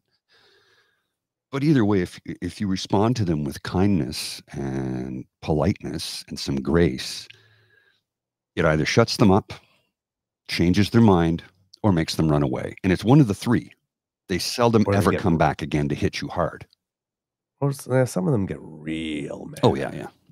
And I just come back with more kindness until they run away. Exactly. It drives them nuts. It drives them nuts. Yep. Don't give the baby the candy they're looking for. Zig when they expect you to zag. Let's keep going, because now we're talking about carbon tax. It's going to get real good here. Well, I love this comment from Linda. Parker is terrified of how big a hole Nenshi can cut through the UCP if he becomes NDP leader. Because he can build bridges. Yes, he can. He can. Absolutely. We would love, Mr. Nenshi, if you ever happen to see this show, if anybody can get this show to Mr. Nenshi, I've tried to. We would love to have him come on for an in-depth chat. Because I don't think we really interview people as much as we just have a conversation. Mm-hmm. And, policy gets addressed, but it's not like we're grilling people with questions. We want to have a conversation with you. So, sir. We want to know what makes people tick. Exactly. We want to know who you are as a person. Because I think if we can get to know you as a person, once you personalize somebody, it's a little bit harder for people to hate on them. Right? Which is why Joe Biden won the election. Yes. Because no matter what they tried to tar him with, the guy's been around for 30-something years. He's a known quantity. 50 years. They're 50 years, yeah, now. But he's a known quantity. Mm-hmm. It just couldn't be done. That's why he was the best choice then. Well, and this is exactly, Mohan is right. Can't be bought. David Wallace. Also. A man whose job was to buy people off said, you cannot buy Mr. Nenshi off. He says, I wanted him to be corrupt. He's not. And clearly we know that Danielle Smith is for sale. Oh, yeah. Okay, shall we continue? All right. We can't show the whole thing because, Oh, yeah. Well, it doesn't go that full length. It stops at about 39 minutes, but it's worth it. No. It really we'll show a few more and then, yeah. You like this background, Christian, or do you want me to change it? I'm just playing around with stuff. States. I want to talk to you about the future of the carbon tax. Public confidence in it seems to be shot. There was obviously the debacle in Atlantic Canada with the heating oil. You've got the CRA declaring Saskatchewan as the provider of natural gas. Looks like Premier Moe's pretty intent on not paying what that province owes to federal coffers when it comes to that carbon tax. It's been the defining policy of your time as Prime Minister. I know that your government's attempting to rebrand it. How committed are you to sticking with it as Canada's climate action tool? Putting a price on pollution is a profoundly small c conservative idea. The idea of letting market forces drive innovation instead of using the heavy hands of regulation. The idea of saying, well, listen, there is a cost to pollution in the atmosphere that everyone recognizes, including Alberta's government, by saying, no, we need to get to net zero by 2050. And the easiest mechanism to do that is to put a price on the pollution that we emit that is causing negative consequences, including wildfires that are costing billions of dollars across the country and lives and livestock. So what we knew, though, was when we put forward that price on pollution, it was going to hit families across the country. And therefore, instead of saying the profits from the pollution will pull them into greener industries, which is probably the best way of accelerating carbon reduction, we said, no, we have to build in affordability. And that's why we put money back in average households' pockets that is greater than the cost of the price on pollution. So here in Alberta, this coming year, $1,800 is the Canada carbon rebate that they're going to be getting. A family of four gets $1,800 back, which is more than they pay with the price on pollution. But you've said this a lot, and people have heard this message a lot, and it doesn't seem to be landing. It doesn't seem to be resonating. You probably know, or maybe you don't, the two of the three declared candidates in the Alberta NDP leadership race. I mean, it's one thing to get chirped from the right on the carbon tax. This is the left. Two of the three candidates say it's time to move on from the consumer carbon tax. How does that land with you? Well, listen, first of all, when we brought in the price on pollution, the carbon tax in 2015, the NDP stood against it then too. They didn't particularly want it. But environmentalists, environmental organizations know that putting a price on pollution and allowing the market to actually drive solutions is one of the best ways of doing it, and putting more money back in the pockets of 8 out of 10 Canadians makes a lot of sense. Now, the political fight that has been created around this, whether it's Scott Moe or Danielle Smith or others trying to instrumentalize, or Pierre Poilievre, of course, who never talks about the $450 rebate check that comes in every 3 months to the family of four in Alberta's pockets, that he would actually take away if he were to scrap the tax. There is no way to fight climate change in a more efficient way that puts more money back in Canadians' pockets than putting a price on pollution. But, as I've said many times, the federal program is a backstop.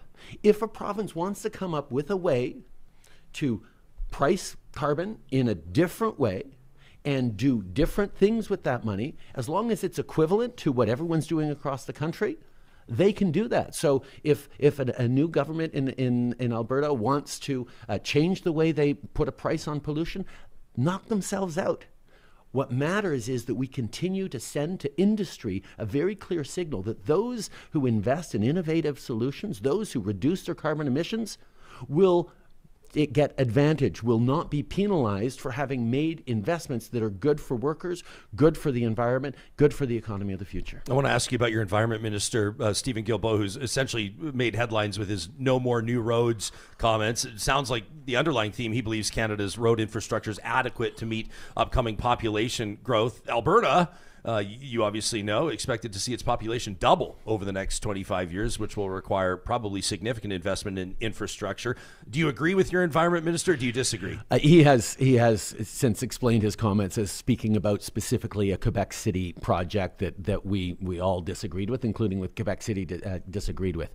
The issue is that we have, as a government, invested massively in road infrastructure across this country. We widened the Yellowhead Highway. We've invested hundreds of millions of dollars in the Calgary Ring Road.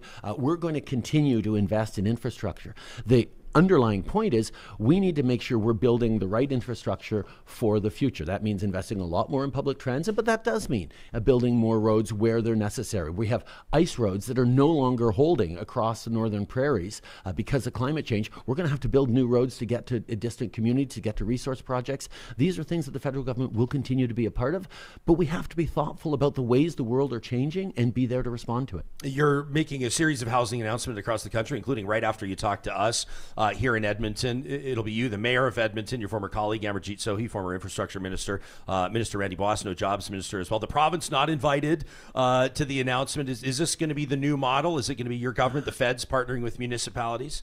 One of the things that we know in terms of building housing is the provinces have a huge role to play. And yesterday, I was in BC announcing a $2 billion federal investment in a BC Builds program that is totally run by the province to create middle-income rental housing like for firefighters or teachers in urban centers where they're being pushed out to the suburbs by using underutilized public or nonprofit land. So that's something the federal government's doing with provinces, and we encourage other provinces to step up and do the same thing, because we'll step up to the same level that they will. But we also know that working specifically with municipalities is a way of getting things done. Our Rapid Housing Initiative over the past years has created thousands of new units across Alberta, in Calgary, in Edmonton, and we've done that with the cities specifically.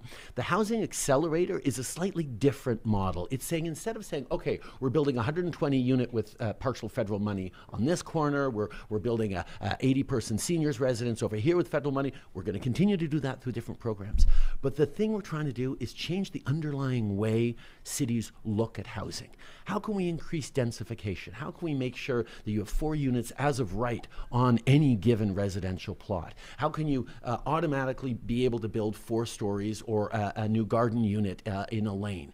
How can you make sure that we're accelerating the zoning around transit stations to build more densification so people can walk to transit than to walk to work? How are you using more public, including federal land, to leverage housing quicker? How do you cut down red tape?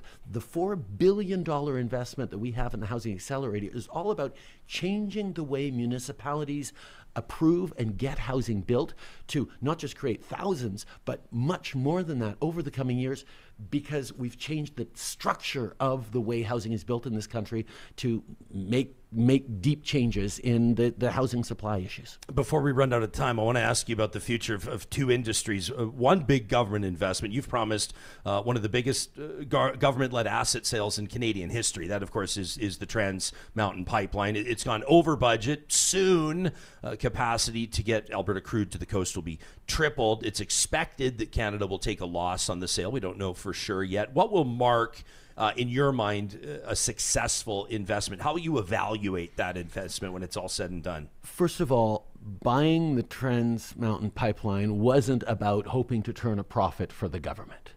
It was about making sure that Alberta crude was not landlocked, was not prisoner to one single customer in the United States. I took a lot of grief across the country for buying a pipeline, but I knew that if we want to be able to pay for the innovation, the transformation of our economy to be greener, to be cleaner, we need to get the best possible price for our oil products now. And that means getting out across the Pacific. And that meant twinning the Trans Mountain Pipeline. That's why we bought the pipeline, because it was good for Alberta and it's good for the country. Now, it is finally about to be completed, and that'll be good news for the industry. And now, the government shouldn't be in the business of owning or running pipelines. We had to secure it, we had to de-risk it so that it could get completed. Now that it's about to be completed, we're looking at hopefully being able to sell it to Indigenous partners so they can actually benefit from it in a way that Alberta's actually done a lot of over the past years. This is a good step around reconciliation. It's a good step around making sure we're getting a better price for our oil while we look at innovating in ways that we can actually grow the economy and protect people in the future. The problem I have with the oil sands, or had with the oil sands over many years, is that people were doubling down and not preparing for the future. And that perhaps was something that a company can pivot off of in a decade or two and just change their investments. But Albertans working in the oil sands, they need to have other jobs that they can do. And that's why our investments in things like hydrogen, like Dow Chemical, our investments in sending renewable money into Alberta to innovate is so important. I was talking with the Alberta Business Council just last fall, who were really frustrated about the pause that the Alberta government put on renewables investment. Hopefully that is going to end next week, because Alberta has always been leading the way on investments. And the secret of that environmentalists in Canada don't necessarily want to acknowledge is we don't get to reach our targets. We don't get to thrive in a net zero world as a country unless Alberta is part of leading the way with the innovation, with the transformation, with the hydrogen, with the carbon capture, utilization, and storage, with the kinds of solutions that Albertans have always brought forward on energy. Canada can and should be the reliable provider of net zero energy in a net zero world by 2050. And if we're going to be that, we need Albertans to be thinking and working on that every single day. And having a government in Alberta that won't even talk about the reality of climate change is putting the brakes on making sure there are good jobs for Albertans in the energy sector for decades to come. That's what I'm focused on. And the fear-mongering and distraction of the right is actually harming Albertans' approach. Yeah, so what can you do? Okay. Now, the reason I wanted this section in particular, right? Mm-hmm. Housing Mm-hmm. explains everything. Why the fund exists, the difference between acceleration fund and the other stuff. When he's talking about roads, he knows specifically what roads. He can point to specific projects. Mm-hmm. Ring Road, the Yellowhead Road. Sorry. When he's talking about the pipeline, TMX, why he bought it. What's the reason? Why the government doesn't want to keep on operating it. Because government shouldn't be operating those business. He has his answers. He has clear and definite examples. He is on top of the files. He can go to specific projects and relate them to the actual region that he is in and talking about them. Oh, yeah. Compare and contrast with your alternatives. I don't even want to think about that. He knows the when, where, how, and why of all the policies. And he can explain it. Well, he's an adult, behaving like an adult should in the position that he's in. Meanwhile, the Conservatives can't explain why carbon pricing works and how the rebate works. And again, that was a Conservative idea. Yes. It's literally Harper's plan. He just didn't cancel it.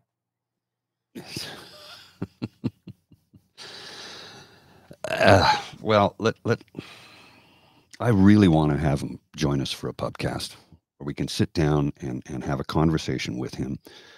And honestly, and I know you're probably leery of this, but I don't want to talk politics. I want to have a conversation with him as a person. And then we can tell him, let's set up an interview later when we can talk politics. But I think having him in the pub on a Saturday afternoon, having a pint with him to show that people want to have a beer with the PM because he's a nice man. Might not like his politics, but I mean. Yeah. All right. Now, okay, so I'm going to follow your lead here and not show the rest of it because I was prepared to show the whole thing. We can't necessarily do that without, I mean, we'd have to go to Ryan and say, listen, we're going to show your whole thing. We're group watching it because it's worth for people to see. Agreed. It's just, it's not our content is what I'm getting at. So. Yeah, but that's what we do. We comment on content. Agreed. But I want you to show what I'm getting this part here. Not that I disagree with Douglas, but these interviews are typically presented beforehand, so the person being interviewed is prepared and even sometimes control the narrative. No, they're not. No, they're not. Actually, they're not. They're not actually. The most that people will ask for is, can you give us some general topics? And that's about it. That will be discussed so that you can prepare content to respond to the topics, but they're not given the questions. When we had Senator Brazeau on, because his office asked, what topics do you want to discuss? And we sent a list of topics, but we did not send the questions whatsoever. And we said on the list of topics, like I said, that we are willing and we probably will want to get into the darker side of his past. That we were going to ask about that. And he was very forthright about it. Yeah. It's very, very, very, very, very important. So we'll skip to the end. Yeah, some people, yeah, you're right, Michael. Some people will say that there are certain topics that are off limits. And even on our show, we say, listen, if there's something we ask you about and you don't want to talk about, You don't have to. like this, you literally just have to say, you know what, I don't really want to talk about that, and we'll move on to another question. Because someone saying we don't want to talk about that reveals a lot on its own. But we will still ask the question. Yes. But there are certain people that do try to put those types of conditions. And if that happens, you refuse the interview. Period. What are you going to ask? An ethical outlet will yeah, we'll discuss these topics. Well, we need the questions. Sorry, no, that's not how it works. Sorry, no. Or you can ask him about this, but don't ask about that. Well, then sorry, you can't be on the show. No. And again, we're mostly having a conversation. We don't grill people with questions because it's not who we are and it's not what we want to do. We want to get to know political people as people, and in turn help you get to know who they are as people, because they seldom ever get to do that in their roles. So if we can provide you with a look into the nuance that is the person that we're sitting here chatting with, well, that's good for them and good for you and good for politics, by the way, and democracy. Yeah. So we'll fast forward. I've sent you another clip. It's the last 3 minutes. Like this, I found was the moment. And you heard what Danielle Smith said about this. I did not hear what she said. We'll discuss this after we watch it then. But this is the moment. Governments should get out of the way of Albertans actually innovating and creating that better future that they can work and build and deliver. If you can build a pipeline for oil sands oil, you can build a pipeline for hydrogen. If you can build the technology necessary for an oil sands refinery, you can build the technology necessary for a hydrogen plant. These are things that Albertans will have great jobs in the future if the Alberta government gets out of its ideological opposition to doing things that are good for workers, good for the planet, maybe not good for classic oil sands companies, except that they're also investing massively in decarbonization and renewables. This is the dynamic that, quite frankly, Albertans are getting fooled by right-wing politicians on. I can already hear Premier Smith's response to this and the oil company's CEO's responses to this. And they're going to say, did Justin Trudeau just tell us that government ideology needs to get out of the way of innovation in the oil sands? And I know that they're going to tear their hair out because they feel that it's you that's been imposing liberal ideology onto the oil sands. So what have we imposed on the oil sands? You know what? We got literally dozens, if not hundreds of questions people wanted us to ask you. And a lot of people working in traditional oil and gas still don't believe, as much as you pound on this table, as much as you talk about the personal political risk that you took investing in TMX, they don't feel like you've had the industry's back. They don't feel like you've had Alberta's back. And I don't think the oil industry has had the back of the oil sands workers. I don't think the industry, by dragging its heels on decarbonization in some sectors, some of the oil sands companies have been really innovative and are leading the way on that, and that is great. And we are encouraging them, and we're investing with them, and we're supporting them in decarbonization investments. But those who are crossing their hands and saying, you know what, the world's still going to need oil for another decade or so, another few decades. It's still going to need every drop that we can produce. So why would we raise our costs right now and invest in innovation when we can just do the same things we've been doing for decades and make profits? And the fact that we're going to leave people with a dirty mess and no jobs because we haven't prepared for the jobs of the future, well, that's a problem for the next generation in this community. My job as a company, as a shareholder, is to draw profits out right now. That is what is hurting oil sands workers, and they've been fooled by people who are saying, oh, no, the climate change is a liberal or a Chinese plot. You don't have to worry about it. Just keep doing things exactly as they were a decade ago, 2 decades ago. That's not preparing for the future that Albertans, like all Canadians, know is changing.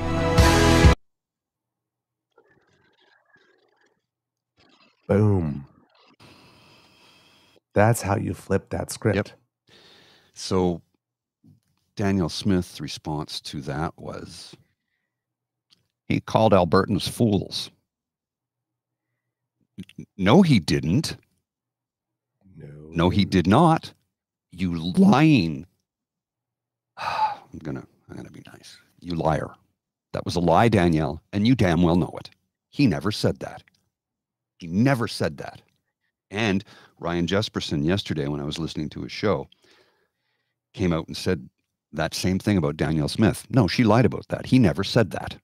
That's not what he said. She twisted the words to make it look like he called Albertans fools. He never said that.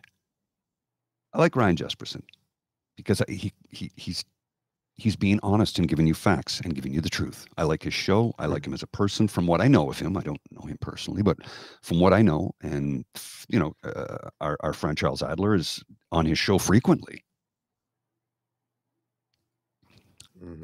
And you're right. You're right now, here, James. Jespersen was right though. Trudeau is having trouble getting the message to stick, and it isn't all because the opposition are such good propagandists. Indeed.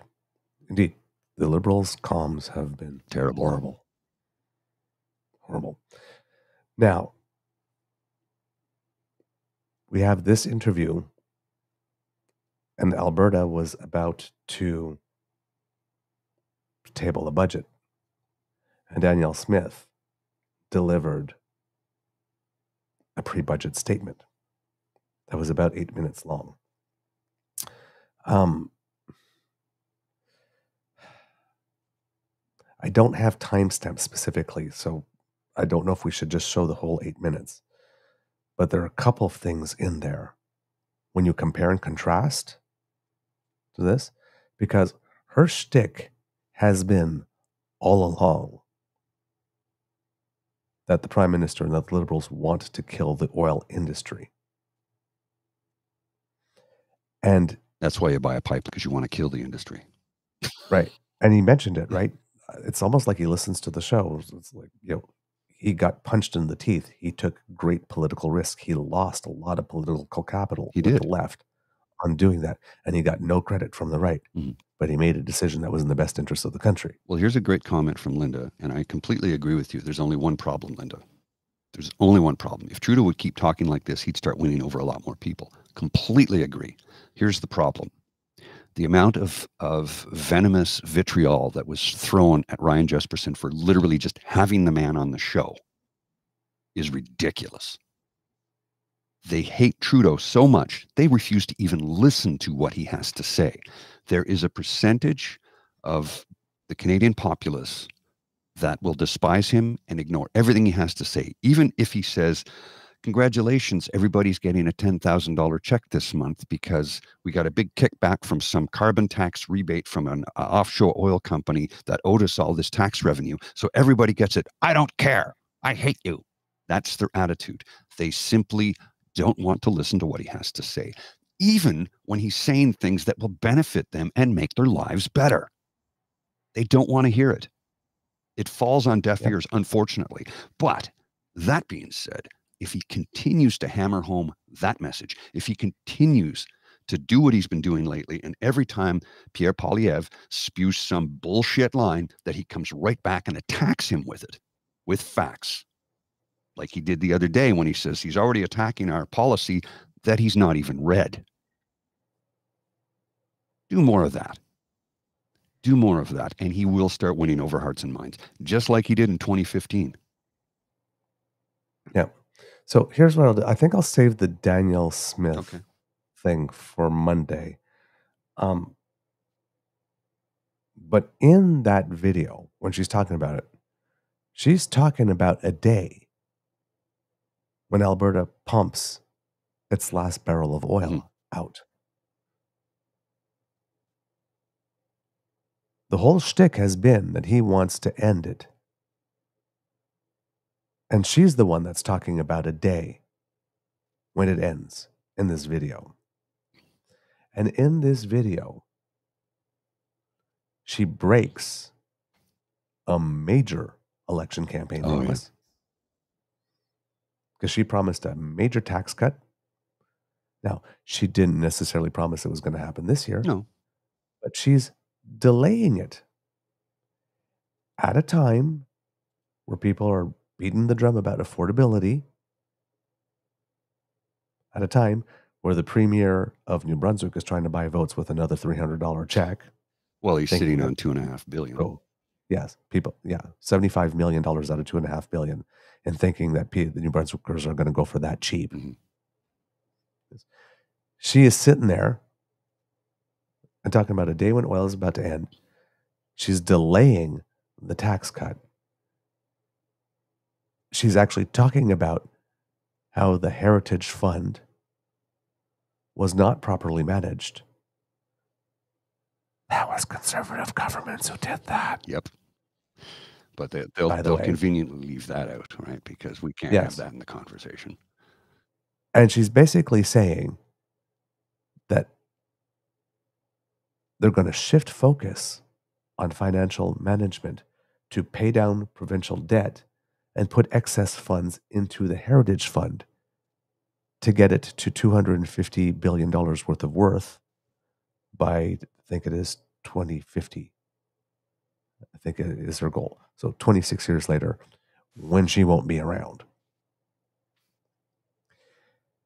Conveniently, this happens to be the year where she has to negotiate new contracts with public servants and nurses and teachers and all that kind of stuff. So what she's saying is, well, because the price of oil has gone down for a bit and we need to get ourselves off of using royalty revenue to finance our everyday operations, something everybody on the left has been telling Alberta for decades. Yeah. By the way, but all of a sudden she's like found this gospel. It's like, gee, we really screwed the pooch. So all these things that I promised you, I've got nothing for you. And all you people that are going to be coming to me in an affordability crisis looking for more money to be able to pay your rent, sorry, I got nothing for you, because I'm going to take all that money and put it towards paying down the debt and put it into a heritage savings fund so that we, the government, can make more interest on it rather than giving it to you so that you can pay down some debt and pay less interest. Mhm. She's pulling a bait and switch. Of course she is. The typical conservative bait and switch. The same thing she did because she promised when it comes to energy that her program was going to be a reduction. It was going to be a rebate. She was going to give the money back. And then all of a sudden turns around, she got into power and says, oh, no, it was just a deferment. You have to pay that now. Now she's doing it with a proposed tax cut. Mhm. Right on time for salary negotiation. Oh, oopsie, sorry. We're out of money. You know, that old And chestnut. again, in a video with not the soft music, but beautiful lighting, and Mhm. she's sitting at the desk and she's got all her hair done. Again, she has media looking all training. poised and smiling. You know, like this is an exciting time for Alberta because we're going to be doing this stuff and setting ourselves up great for the future. Which means you get nothing now during an affordability crisis. All the stuff I promised you to get elected, you got to wait longer for. Oh, well. The beauty of pulling shit in the first year of your majority. Hoping that 3 years later people will have forgotten. We warned you. We told you this would happen. We tried to help you. You didn't listen. Once again, proving what we say. Once you first accept and understand that Danielle Smith will always first choose to lie, then you can kind of understand what it is she's going to do Mhm. and what it is she is doing.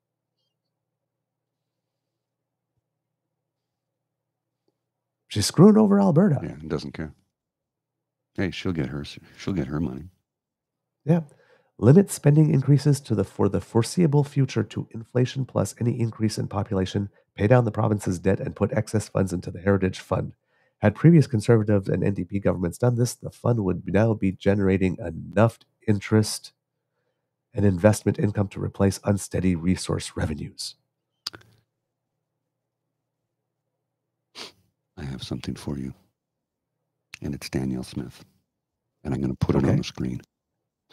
And I'll read it. Today, Prime Minister Justin Trudeau spoke with Alberta media during which he managed to call Albertans fools. He didn't do that. Claimed the carbon tax was saving Alberta families thousands of dollars. It does. And condemned anyone supportive of parental involvement in their child's education. What? We know that Albertans do not take his absurd claims seriously. None of his claims were absurd. However, it is sad to see this Prime Minister, like his father before him, try to use Alberta as a punching bag to win votes in other parts of the country. He didn't do that. He bought you a pipeline. Just like you use Quebec and Atlantic Canada as a punching bag to win votes in your own province? It's okay when you do it, but he didn't even do that. Instead of attacking our province, Mr. Trudeau could have informed our government about his visit to Alberta and extended an invitation to meet with me to discuss our amazing energy sector and workers. He did. You were informed. He did. You didn't take him up on it. Nice try, Danny. Alberta Green Technologies that are changing the world, removing red tape for struggling childcare operators or the housing and affordability challenges. You shut down the green energy sector, Danny. You're the one that put the red tape in. You're the one that's not forwarding the money to the daycares. You're making them float you. Next time the Prime Minister visits Alberta, I hope he calls my office to arrange a meeting as he did with the Premiers of Ontario, BC, and Manitoba. I await his call. He let you know you refused to meet with him. Phones work both ways, Danny. I mean, how many lies are in that statement? Wow. You're right about that. You're right about that, James. She sounds like a woman scorned instead of a premier. It's like, good God, woman. You lied so many times in one tweet. I can't get over that. She will always first choose to lie. Well, in the first response from Aaron Hoyland, the carbon tax will cost our household $300 for natural gas this year and $530 for gasoline. We will receive a rebate of $1,800. So yeah, it will save us about $1,000 a year. But I get it. Math is hard. I tell you. Well, and the people calling her out, Trudeau didn't call Albertans fools. He said, people like you are trying to fool working Albertans. You just proved his point. The PM announced he'd be in Edmonton and hold a press conference. He did not sneak in. He didn't invite you because you claim he's destroying your province, which is currently producing more oil and gas than ever, and soon to have a two-tide pipeline, thanks to PM Trudeau. I asked the PM why he didn't meet with Premier Smith today. His response, always happy to meet with any premier whenever they ask me to meet. PM staff said they gave Smith a day-ahead alert he'd be in Alberta, as they do with all premiers. It's up to her to ask for a meeting. So, Danny, you lying, two-faced, duplicitous person. You can't continue to do that and think you're going to get away with it, and we're not going to fact-check you on it. Mm-hmm. You lied to people. We have you in your lies. Misrepresented everything. We can counter every single one of your lies. And the worst part is her base will swallow this up.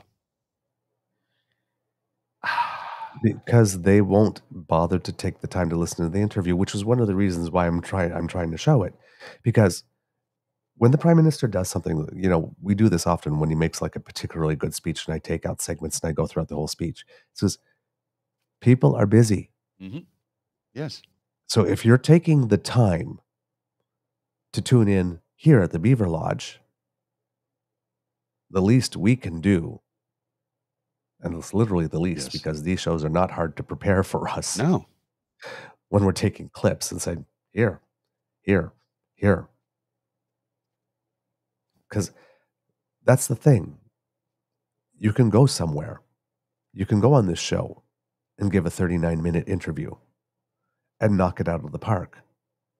But if no one hears about it, no one sees it, if it doesn't go national, if there aren't people like us that are taking, the I watched it so you don't have to, like we did with the federal court decision, there isn't people like us doing that, then all you get is the 30-second soundbite. You get that last little clip in isolation, those 3 minutes, and you get people going, oh, well, no, he betrayed us. Well, that. But if you heard everything that came before, you know how he got there at the end. All the stuff that he's talked about, climate change, and why he bought TMX, and how he realized he took the hit, and why it was important to make sure that Alberta's resource had more than just one market to go to. All of that stuff feeds in to that final answer. It's not just posturing. It's not just posing. It's not just preening. There's thought. There's substance. There's passion.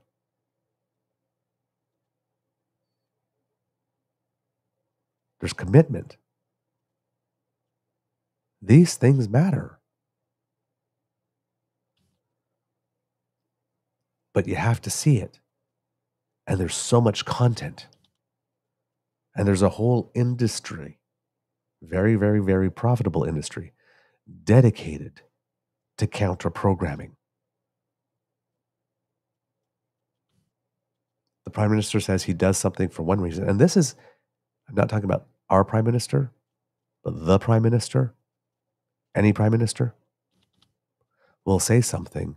And in 2024, there is a industry that is set as soon as someone says it, and even before they say it. Always going there to make a housing thing. Oh, look, he's going to screw us. Dedicated to pre-framing things as being the opposite as what they are. And once they happen, spinning and torquing things as the opposite as what they are. As we just saw with Danielle Smith's tweet.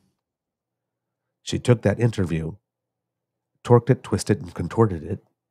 Brutally. And she said that everything that happened was literally the opposite of what you just saw. And the target market for that are people, oh, he went on that cuck Ryan Jespersen show. I'm not going to watch what he has to say.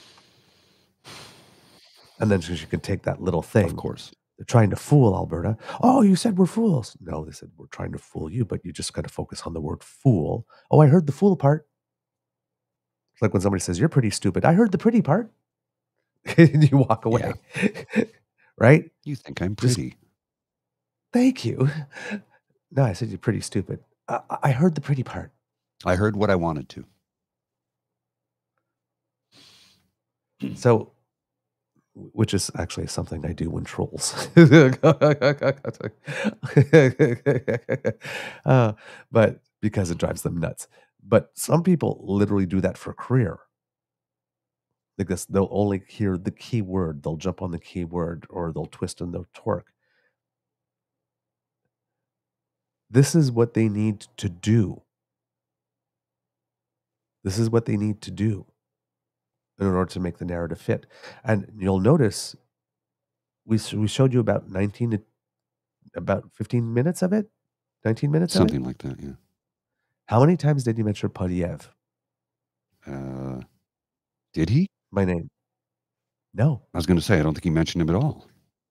Not yet. I think that later on, at one point, he might mention it like this. But in that whole period, everything that we showed him, his name never entered his mouth. Poilievre can't open That's his mouth Poilievre. without saying Trudeau 6 times in a 2-minute interview. Exactly. All right. Moving on from that. There's a little thing. There's a big thing going on. I got to wrap up Robert soon. I have a Picton. meeting shortly. Yep. Robert Picton. Yeah, they're losing their minds over the fact that he's eligible for parole. Yeah. He has a parole hearing. Eligible. It's the same thing as Paul Bernardo. Eligible. So you got not RuPaul. Rupa Subramanya puts out a tweet that has all the pictures of the women that Robert Pickton killed. And she writes, a serial killer and serial rapist who is suspected of cannibalism and feeding the remains of his victims, pictured here, to pigs on his pig farm, is now eligible for day parole in Canada. I can't think of a single civilized nation on the planet that would allow him to be eligible. No, that's how our criminal justice system works. Everybody is eligible. You don't have to like it, but the rights apply to everybody or they apply to nobody. Okay, exactly. So she takes all those faces. Mm-hmm.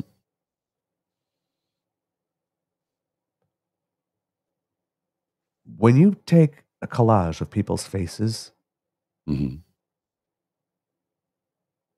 that were victims of a serial killer or a mass murderer, like Polytechnique in Montreal or something like that, and you do that with it, you dishonor all their memories. You wrap yourself in righteousness, but you sully the memories of all these dead people. Well, and let's to not make forget, a point when that did he people when did he go into jail? Was it 2003 or 2008? I don't recall, but either way, Justin Trudeau wasn't the prime minister then. Yeah, but that doesn't that's irrelevant to this part. No, I know, but it's the way they the part paint is it. that he's getting it. Yes, but here it is. It's I can't think of a single civilized nation on the planet that would allow him to be eligible. No, every civilized nation on the planet recognizes that every human being who is incarcerated is entitled to at least be heard. Yeah, doesn't mean you get it. Eligible doesn't mean you get it. But she is sitting there and saying, in Canada, we should be a country where people we don't like, well, we can just suspend their charter rights to ask. Now, the charter applies to everyone, no exceptions. Everyone or no one. Even awful, terrible people. Just like her. So, we have this thing again. Every time a notorious killer exercises their constitutional right to a hearing, though we all know it has no chance of succeeding, At all. You can count on the fear-congerers. It's a procedure that has to take place, but that's it. Yes. You can count on the fear-congerers. You can set your watch by it.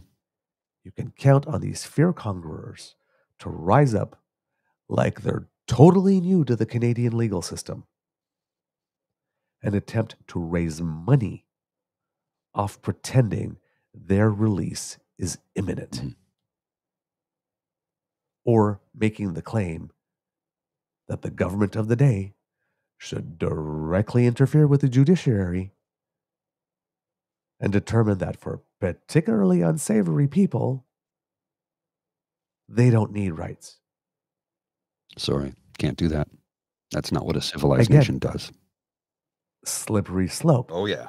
Because while we could all agree that Robert Pickton and Paul Bernardo should probably remain behind bars for the rest of their natural lives, and maybe a couple of years beyond that, and make sure that they don't come back like Freddy or Jason. Right? It's like he's dead? Yeah, keep him in for another 2 years just to make sure. Just to make Keep him in the prison morgue. While we could probably all agree on that, once we start agreeing that people we don't like should not even get a hearing, that sets a bar that can then be moved on what is people that we don't like. And then the criteria becomes less and less.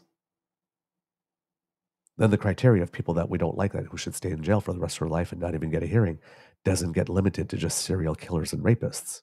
Indeed.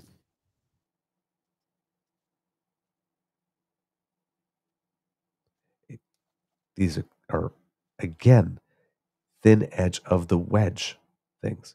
Taking the absolute worst case scenario and saying, let's create policy for everyone based on the worst case scenario.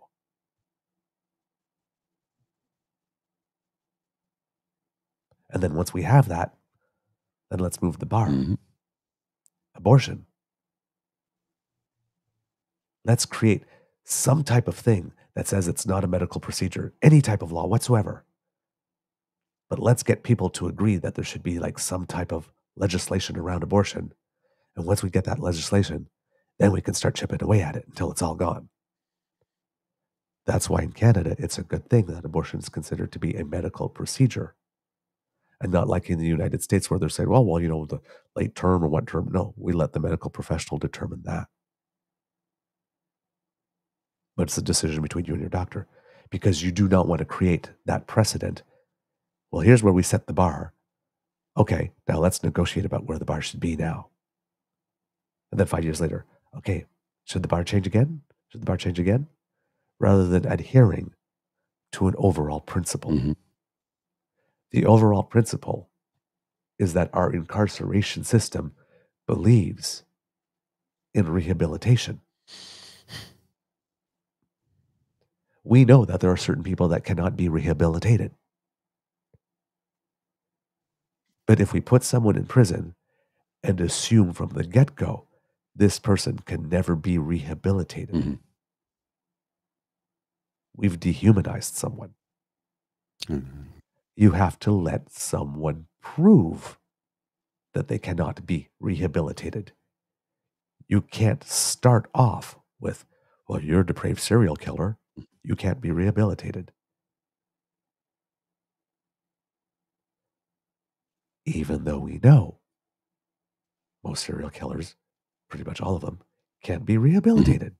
They're sociopaths. They can't be rehabilitated. But you have to go through the process. Because if you eliminate it for one, it's the same thing when we hear people say, oh, it's like, why is this woman defending this man in court who's a rapist? Because everybody's entitled to a zealous defense. Why is Tamara Leach? Mm-hmm. Not saying that she's a rapist. I mean, no, I I know what you mean. Here in the things. But Greenspun, we keep on saying, we're glad that she has him. Yeah. And he's a damn she's good entitled lawyer. to a zealous defense, and he's a good lawyer, because if she loses with Greenspun defending her, you know she's lost. Yeah. Oh, yeah. He's not known to lose very many cases. He's a damn good lawyer. He's an incredible litigator. If you are in trouble and you need help, that's the guy you want. Now, whether you can afford him or not is another question, but that's the guy. He's doing this one pro bono because, and look, Lauren Greenspan never met a camera he didn't like. That is not distracting from the fact that he is probably one of the best litigators in Canada. Yep. No question. It's not up for debate. He is that good. Well, not only the press, but it is a high-profile case that will set a very important precedent. Well, I'll give you a for instance of how well-known he's being part of history and how good he is at his job. You're familiar with Kevin Smith, the film director, actor, writer, producer? Yes. So a number of years ago, when he was doing a tour, and they had a bus that they rented, the tour bus, and it got stopped at the border when they were coming into Canada at Rock Vegas, I believe, or near that entry point. Yep. They were arrested for trafficking. He's like, what? It's because they found traces of what was then an illegal substance in Canada, cannabis. Went through the procedure. His manager immediately contacted who's the best lawyer. Lawrence Greenspan stepped up, got them off scot-free, because it was like, no, this was in there before. They knew coming into Canada, you don't bring the product across the border. What are you, out of your minds? He's not a stupid man. So Lawrence Greenspan got him off, got their whole team off, and he talked about it in one of his college, when he does his college tours. He talked about it and named Lawrence Greenspan. He says, I'm forever grateful, because otherwise I'd still be in a Canadian prison. And he says, don't get me wrong, I love Canada, but I don't want to be in prison. Yeah. I'll be right back. All right. Also on the legal front, since we're talking about these type of issues, in London, Ontario, the person who drove their truck off the street and onto a sidewalk and took out an entire Muslim family, except for one child, the judge ruled that those murders were terrorism. So for the first time in Canada, I believe that I think it's for the first time in Canada, an incident of white nationalist violence was ruled to be terrorism.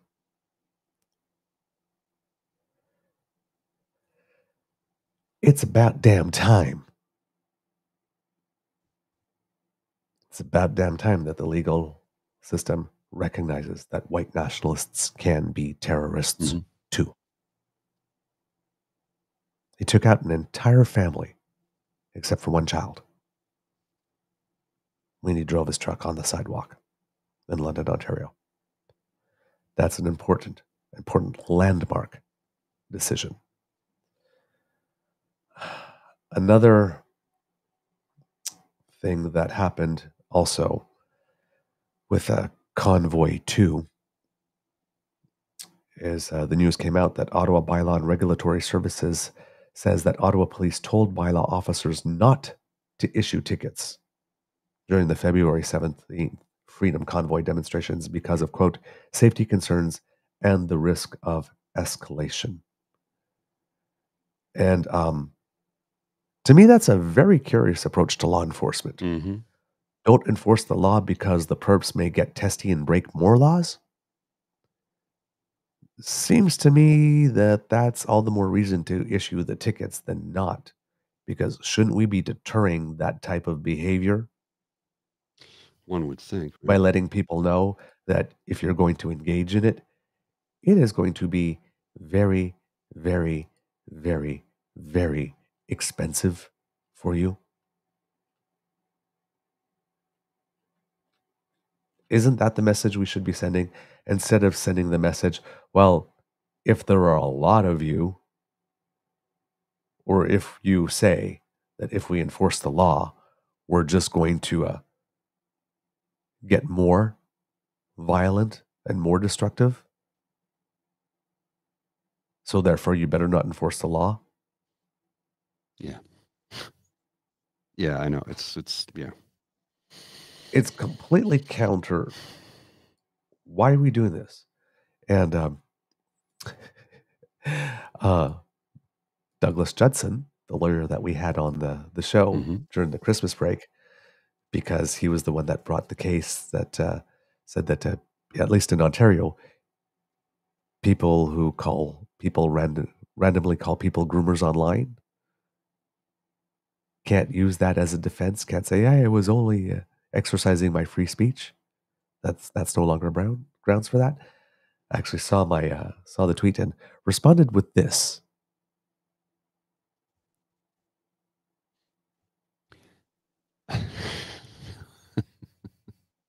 It's the cartoon of the Family Guy. Yeah. It's like Peter dressed it up, and a policeman has got a chart with colors from white to black, and the pale ones say okay, and the darker ones say not okay. That literally seems to be what Ottawa Police Services used to put that directive. Don't fine them because it may lead to escalation. Are you kidding me? Are you kidding me? So in other words, if you're white enough, or if you threaten to be violent enough, if someone imposes minimum consequences, then you get a free pass. Is that really the precedent we want to be establishing?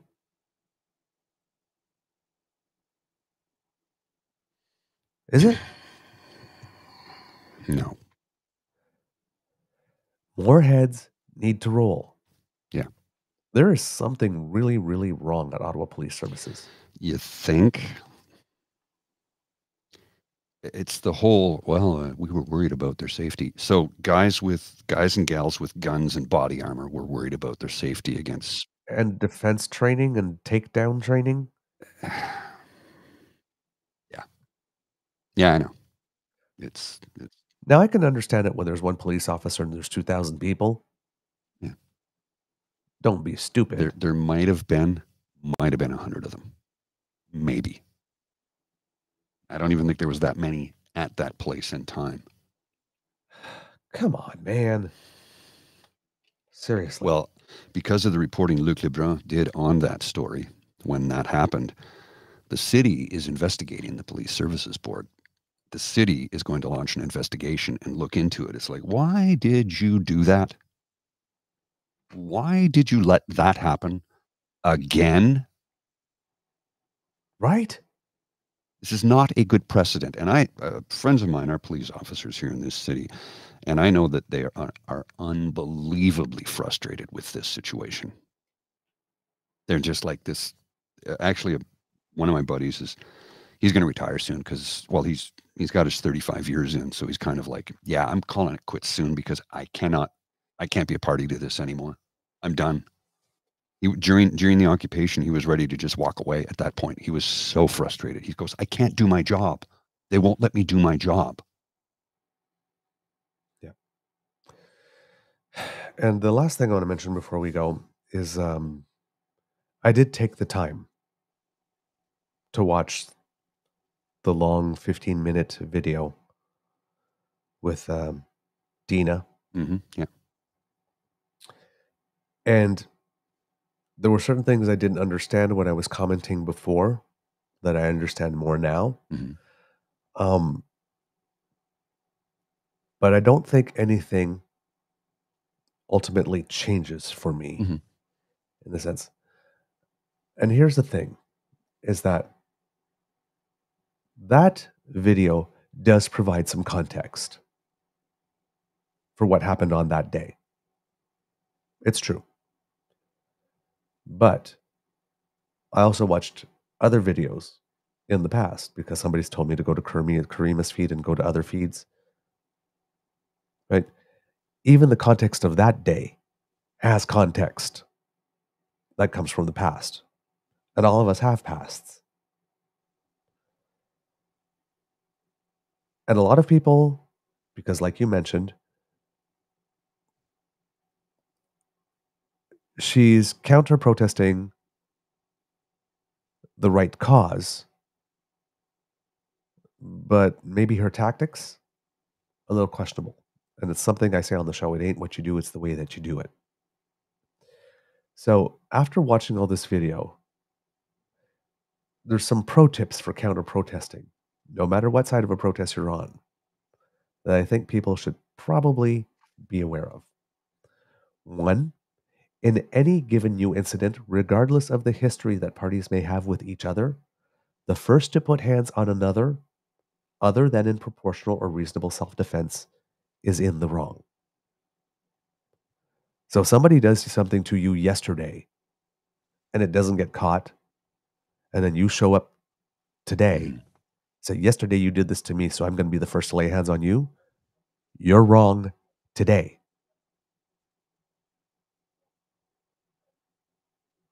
The first to lay hands is in the wrong. Putting hands in response on someone who has put hands on you first with disproportionate, unreasonable, or escalatory force or zeal is also wrong. If somebody slaps you across the face, you don't have the right to go get a gun and shoot them down. No. You have the right to slap them across the face back. Reasonable force. 2 wrongs don't make right. Putting hands on someone as a result of verbal provocations is wrong. Yes, words hurt, but words do not make physical contact. Somebody calling you whatever or saying whatever about you does not give you the right to put your hands on them. It's not justified. Responding to verbal provocations by entering one's personal space to respond in kind is unwise and increases the odds of hands being used eventually. So if one must respond, physical distance is your friend. Somebody calls you something, don't get right up in their face and start arguing with them. Mm-hmm. Because that's an escalation, and it goes up and it goes up. And it doesn't get better. Doesn't get better. 5, it is not at all necessary to be within 2 to 3 feet of another person in order to counter-protest effectively. Could have done it across the Streets street. have 2 sides for a reason. I just said that the other day. Stand across the street and yell at them all you want. Getting in their face is only going to escalate things and make it worse, and it doesn't help your cause. There is no constitutional right to not be offended, even when people are trying their damn best to be offensive. Yeah, you can't be protected from that. Sorry. It's just how it is. It is not at all necessary to swing at every pitch or provocation. Somebody said this about me. Well, I have to say something. No, you don't. No, you can ignore it and walk away.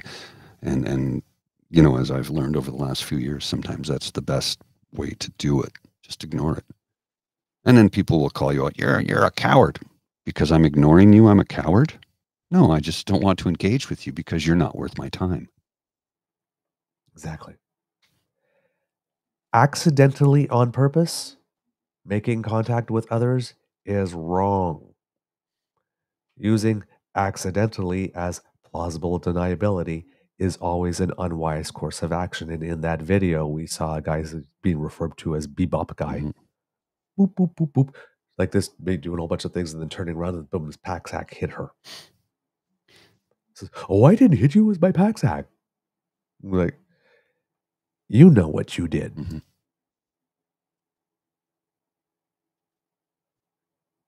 Again, Accidentally on purpose is unwise. It's escalatory. But accidentally on purpose does not give you a right. As I've said time and time again, respond in kind. I don't know this person. We've never met. I have no idea what they're like as a human being. I have seen them be a purposeful agitator, maybe fighting for the right cause, but I disagree with the method in which they're doing it. Yep. And I'm allowed to have that disagreement. Hey, I had that about Black Lives Matter when they held up the Pride Parade and released a smoke bomb. Right? But turn around, oh, you're siding with the oppressor. It's like, you know, they're protesting this. Yes, I understand what they're protesting. I support their cause. I didn't support that tactic. Right. Oh, well, if you support the cause, you have to support all the tactics. No, I don't, actually. You know, Karima takes a lot of heat, and undeservedly so, because she's simply commenting on what is happening. Well, you're taking the side. No, she's a lawyer, a litigator. She knows how things work. She simply is commenting on what she's reporting on, what's happening, what's taking place. And I'll go to bat for Karima because I know who she is as a person. Yeah. Another point. The fact that one's protest or counter-protest may be for a truly noble and honorable cause never confers additional special rights. Indeed. I'm fighting for a good cause, so I have the right to put my hands on it. No, you don't. You don't. Remember, as I mentioned, that it ain't what you do, it's the way that you do it rule always applies. The nobility of one's cause does not magically make acceptable all tactics used in furtherance of it. That's where the Tamara Leach goes around and says, I'm being persecuted for my beliefs. No, you're not being persecuted for your beliefs. You're being persecuted or prosecuted, not persecuted, for what you did in furtherance of those beliefs. Your actions. You can have all the beliefs you want. It's when you try to push your beliefs, what you choose to do, and these are choices, in order to push those beliefs forward. That's what'll get you in trouble. These pro tips apply to all people, no exceptions. In all cases, no exceptions. Whatever side they're on, no exceptions. Given that our charter and courts recognize that political speech is granted the highest level of protection because of its essential role in democratic life when you bring your passion, not your fire.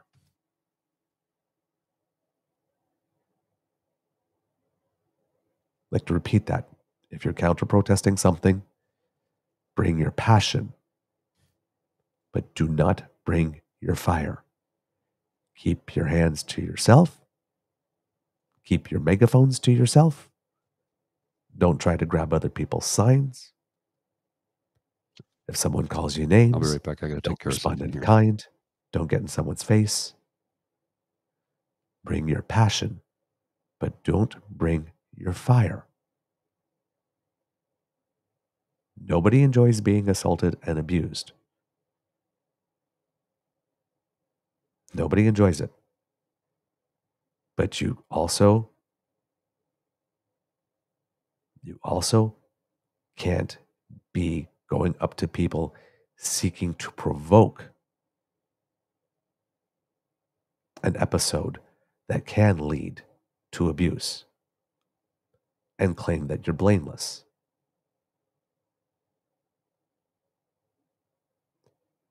Everybody has personal responsibility for their choices. And somebody said, you know what? You should have Dina on your show. And that's probably something that's not going to happen. Because though I've seen video of that day, and if I look at that day in isolation, yeah, someone bumped into her first. But we also see her on camera saying, put that camera on me and watch me kick or beat the shit out of someone or something of that like. She was trying to grab people's signs. I've seen other videos where people have taken stuff off her. But I've also seen her hit people in the face with her megaphone. I've seen her sit on a corner and taunt people, trying to provoke them to get mad, calling them names, and doing all the stuff.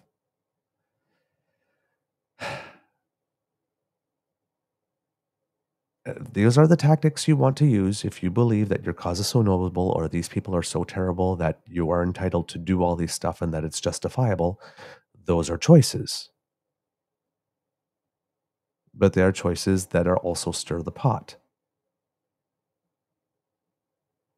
They are escalations.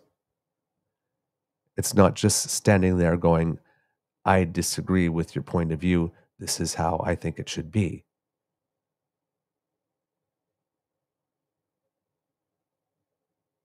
If you're going fishing, if you're putting out bait, if you are entering people's personal space, if you are arguing with them nose to nose,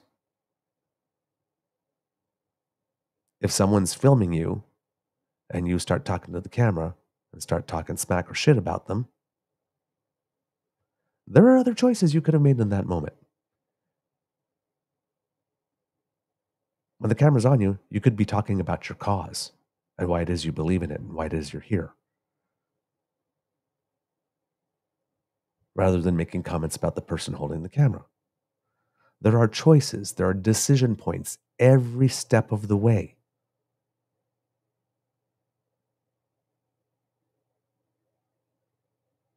You have to make wise choices. You have to make choices that will actually further your cause. You have to make choices that will gain you allies and that will gain you respect. It's the harder path. It doesn't get as many clicks. It doesn't get you as much publicity.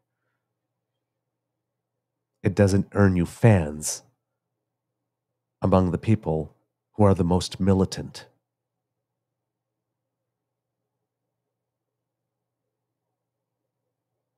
But if you're going to be an activist or an advocate, there are certain things that you cannot permit yourself to do if you are making sure that you are putting the cause first. The moment you start losing sight of putting the cause first, or it becomes about, these people did this to me last time, so now I'm going to give them back as good as they got, you're losing the plot. And you're not helping your cause. You might get a win in the moment.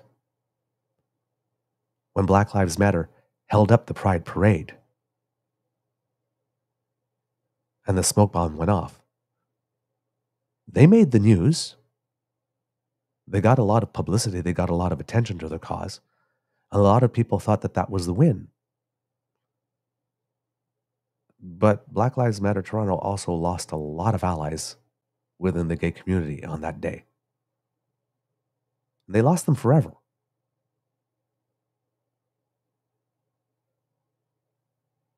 Because they took Pride Day. And they took a Pride Day, the first Pride Day that the Prime Minister of Canada, any Prime Minister of Canada, participated in the year that there was the Pulse nightclub shooting.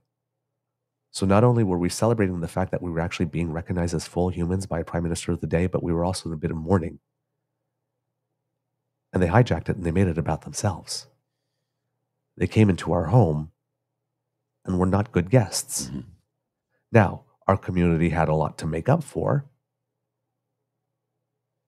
because Pride Toronto hadn't been doing as good a job over the past years of being racially diverse and representative.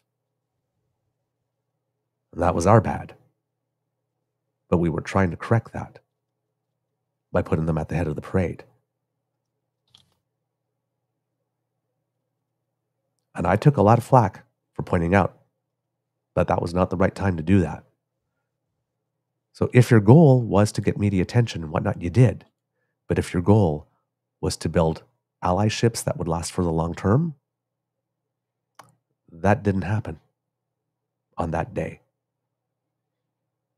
And in this case, while you may be standing up, in the case here of what's the protest in the Hill and what Dina is doing, while you may be standing up for causes that are good and for people that deserve to be stood up for, if your behavior in doing that is not beyond reproach, or if you use the fact that you were provoked or that someone touched you or made contact with you as a reason or as license to not bring out the best side of yourself.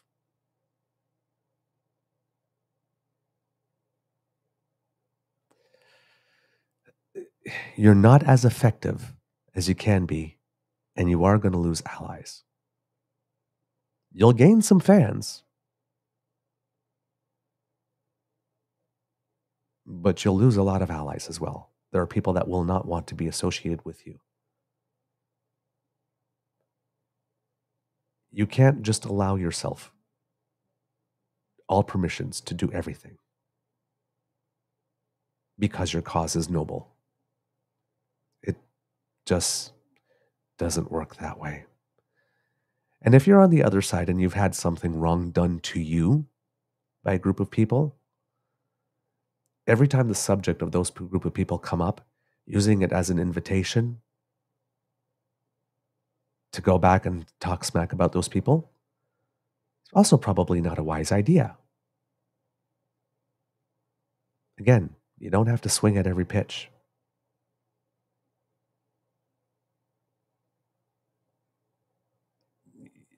It's not necessary.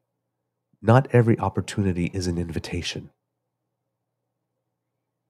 So, counter-protesting, it's very important, but don't put yourself in situations that are dangerous, that can cause harm to happen to you. And unless you are strictly in a position of self-defense, your hands should not be on any other's person. And you probably shouldn't be taunting, and you probably shouldn't be cursing. It doesn't help the cause ultimately. You might win the battle on the day, but you don't win the war and you don't gain ground.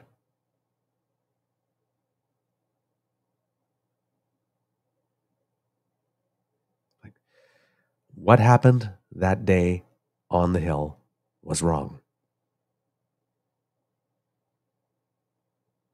When I saw the video at first, I thought, okay, he's trying to break up a fight. He took her, removed her from the situation. It's like, no, there was stuff that happened before. And this guy also has a past. So, but nobody on that day was right. Nobody on that day was right.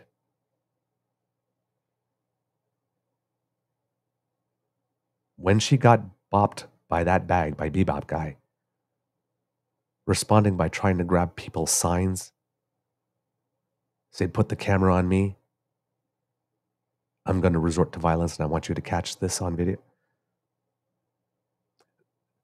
Ding, that's my stop. That's where I get off. I don't care what your cause is. I don't care how good a person you are in your normal life. That's my stop. That's where I get off. I can't support you. There are other choices. There are other ways you can react in that situation. I can't. So when people say you should have her on, would I meet with her at a pub or one-on-one on the street, have a conversation with her? Yeah, of course. But would I make my platform available? I'm not sure I want to promote that. I don't want to promote my cause is noble, so everything I do is okay.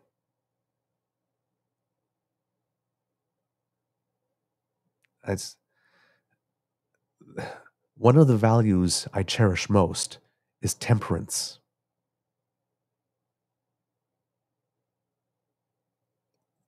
There is an appropriate level of response, an appropriate level of heat that you can bring into a situation, but not more. The minute you start losing mastery over yourself, you've lost the game. There was a moment in the past where Yves-François Blanchet made a racist comment against me. And I got invited onto Charles Adler's show at the time to talk about it. And a couple of times, Charles Adler asked me the question that could have given me an opportunity to make a comment about Blanchet with regard to his political beliefs on separation or that type of stuff, to go down a path. And while I could have done that, I resisted that. Instead of ascribing to him intent, saying, I don't know what's in his mind. All I can talk about is the behavior on that day. And I kept it about the behavior on that day. And that earned me, at the end of the interview, the respect and the admiration of Mr. Adler. Because I didn't go there. The pitch was made. The opportunity was there. And I don't think he asked it to me to bait me. I think he asked it to me for me to see what kind of person I was. But I had a choice in that moment. I could have gone for the jugular and made the emotional statement or made the hyperbolic statement. But I chose to keep mastery over myself, even though I had been racist stuff had been said to me. And I actually got accused of being a racist by Yves-François Blanchet. Yes. And even though I have this history with this man, I can still, on this show, talk about him when he does something good, and when he does something bad. And like this. And I do say I have history with him.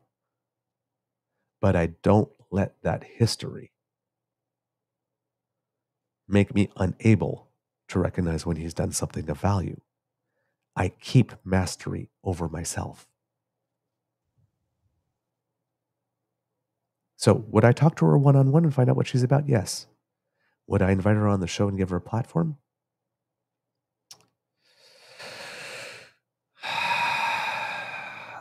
I'm sorry. I just can't do that. I just can't do that. I can't support the tactics. I just can't. All right. Mr. Grizzly, do we have a show? Yes, we do, sir. I'm just wrapping up a dozen things because I'm in a meeting right now, so I'm just popping in and out. All right, kits and cubs, that's the end of this episode of the Daily Beaver Morning Show. We hope that you love listening to us because we love making this for you. Remember that sharing is caring. That word of mouth is priceless. So please, please, please, please, please tell your peeps and poops all about us. If you do not want to miss an episode, please, you do not have to. Thanks to the Ray Girl. If you scan that QR code under my chin, you can go to our Podpage site. And if you're listening, it's podpage.com/the True North Eager Beaver, lowercase letters with a hyphen between each one of those words. And if you subscribe there, when there's something fresh off the bandwidth, you do not have to miss it. It will come directly to you. And if you'd like to support us in other ways, make like Kit Elaine and go to our YouTube channel, True North Eager Beaver Media, and click like, share, and subscribe there. That helps us out a lot. And again, if you like this week's content or this month's content and you would like to support us in another way, that QR code by Mr. Grizzly's head brings you to our coffee page. That's coffee, ko-fi.com/eagerbeaver, lowercase letters, all in one word. And there you will find the Eager Beaver Lodge Emergency Hydration Fund, where our friends Giddis, Chocolate, Coffee, and Caesar are waiting there to help us produce Monday's show. So if you got a couple of tooties lying around and you'd like to put it in their little piggy bank there, we would really, really appreciate it. If you want to write to us, truenortheagerbeaver@gmail.com, or leave a comment on the YouTube, leave a comment on our Twitter feed or on our Facebook page. We read everything. We can't always get back to you, but we do read absolutely everything, and we take everything in to try to make the show better. Because democracy is something that you do, please write those letters. They're very important. And also, I'd like to mention this. Check out an episode of the O Show because Kit Angela has been on it talking about certain things. I don't remember. I think it was about the homelessness issue specifically that she was talking about. But check it out. It's really worth it. And this is going on here. So this is something you may want to support, kits and cubs. In Hamilton, there is an event called Camp for Kindness 2, where a group of people will be camping out for 4 days. Kit Angela is leading that initiative in order to raise some awareness with regard to homelessness prior to a major city council decision. I believe that is planned for Wednesday. And as you can see, we have definitely lent our support to that. She asked if we would, and we most definitely will, because she is doing very, very, very good work. Very, very quickly. It's about like 2-3 days notice, and they are looking for supplies. So if you're in the Hamilton area, if you got like coffee and a whole bunch of stuff like that, but go to the Camp for Kindness 2 page on Facebook, or look up Angela's Twitter feed, Angela Voss 7, and see what help they need. And if you can't help, please do, because it's a good cause. Remember, homelessness is a policy choice. So let's encourage our elected officials to make better choices. Okay? From the Beaver Lodge, this is your Eager Beaver saying it could be a tough world out there, so please be kind to and gentle with yourself and have a fabulous weekend. Mr. Grizzly, do you have words of wisdom, please?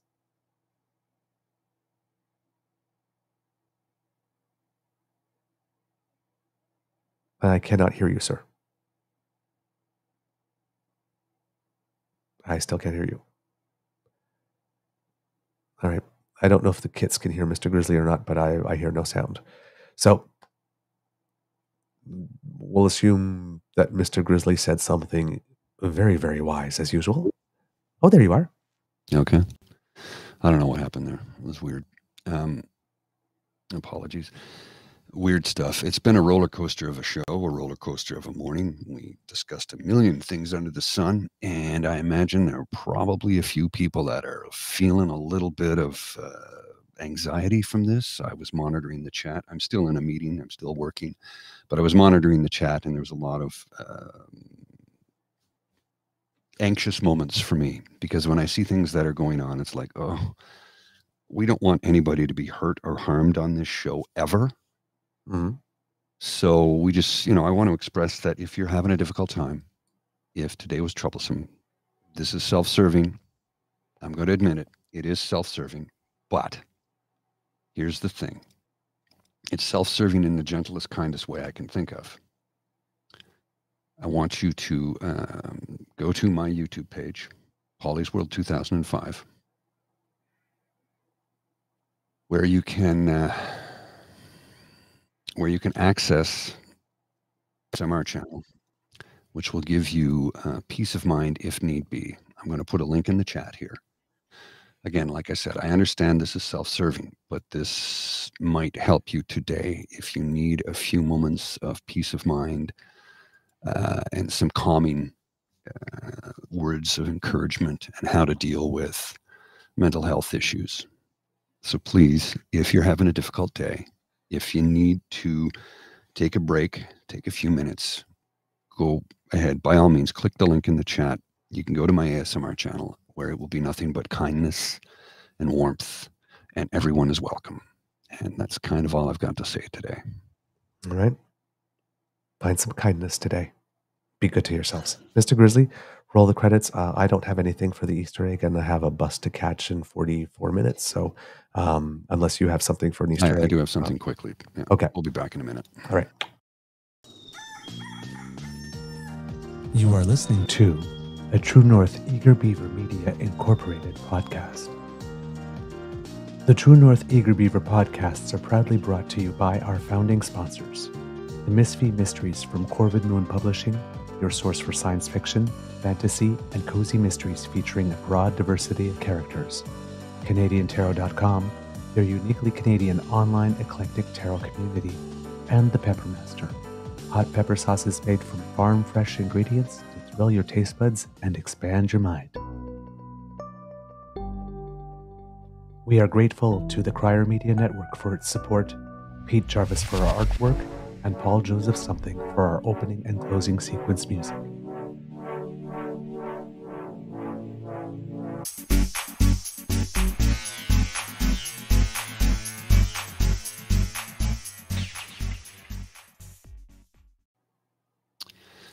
So here's something I want to share with you. We're going to pivot to Doug Ford for a couple of seconds here while I show you a tweet from Richard Southern from Richard at City News. Ooh, I like him. I will read this to you. New. The government releases the partially redacted business case for Service Ontario to Global News. It shows Staples will get $8.29 million over 3 years to run 9 locations, compared to the $3.66 million a year it costs the government to run with independent owners. Yep. Just paying the middleman. Yeah. If that move is not a success and foot traffic doesn't increase, though it could also see the government pay more for fewer visits. The total payment of $8.29 million is set for the 3 years of the pilot plus setup costs. I'm getting tired of that guy. Oh, yeah. Oh, yeah. Yeah. All righty. All right. Have yourselves Have a a great wonderful weekend. weekend, kids. I'll see you. Bye.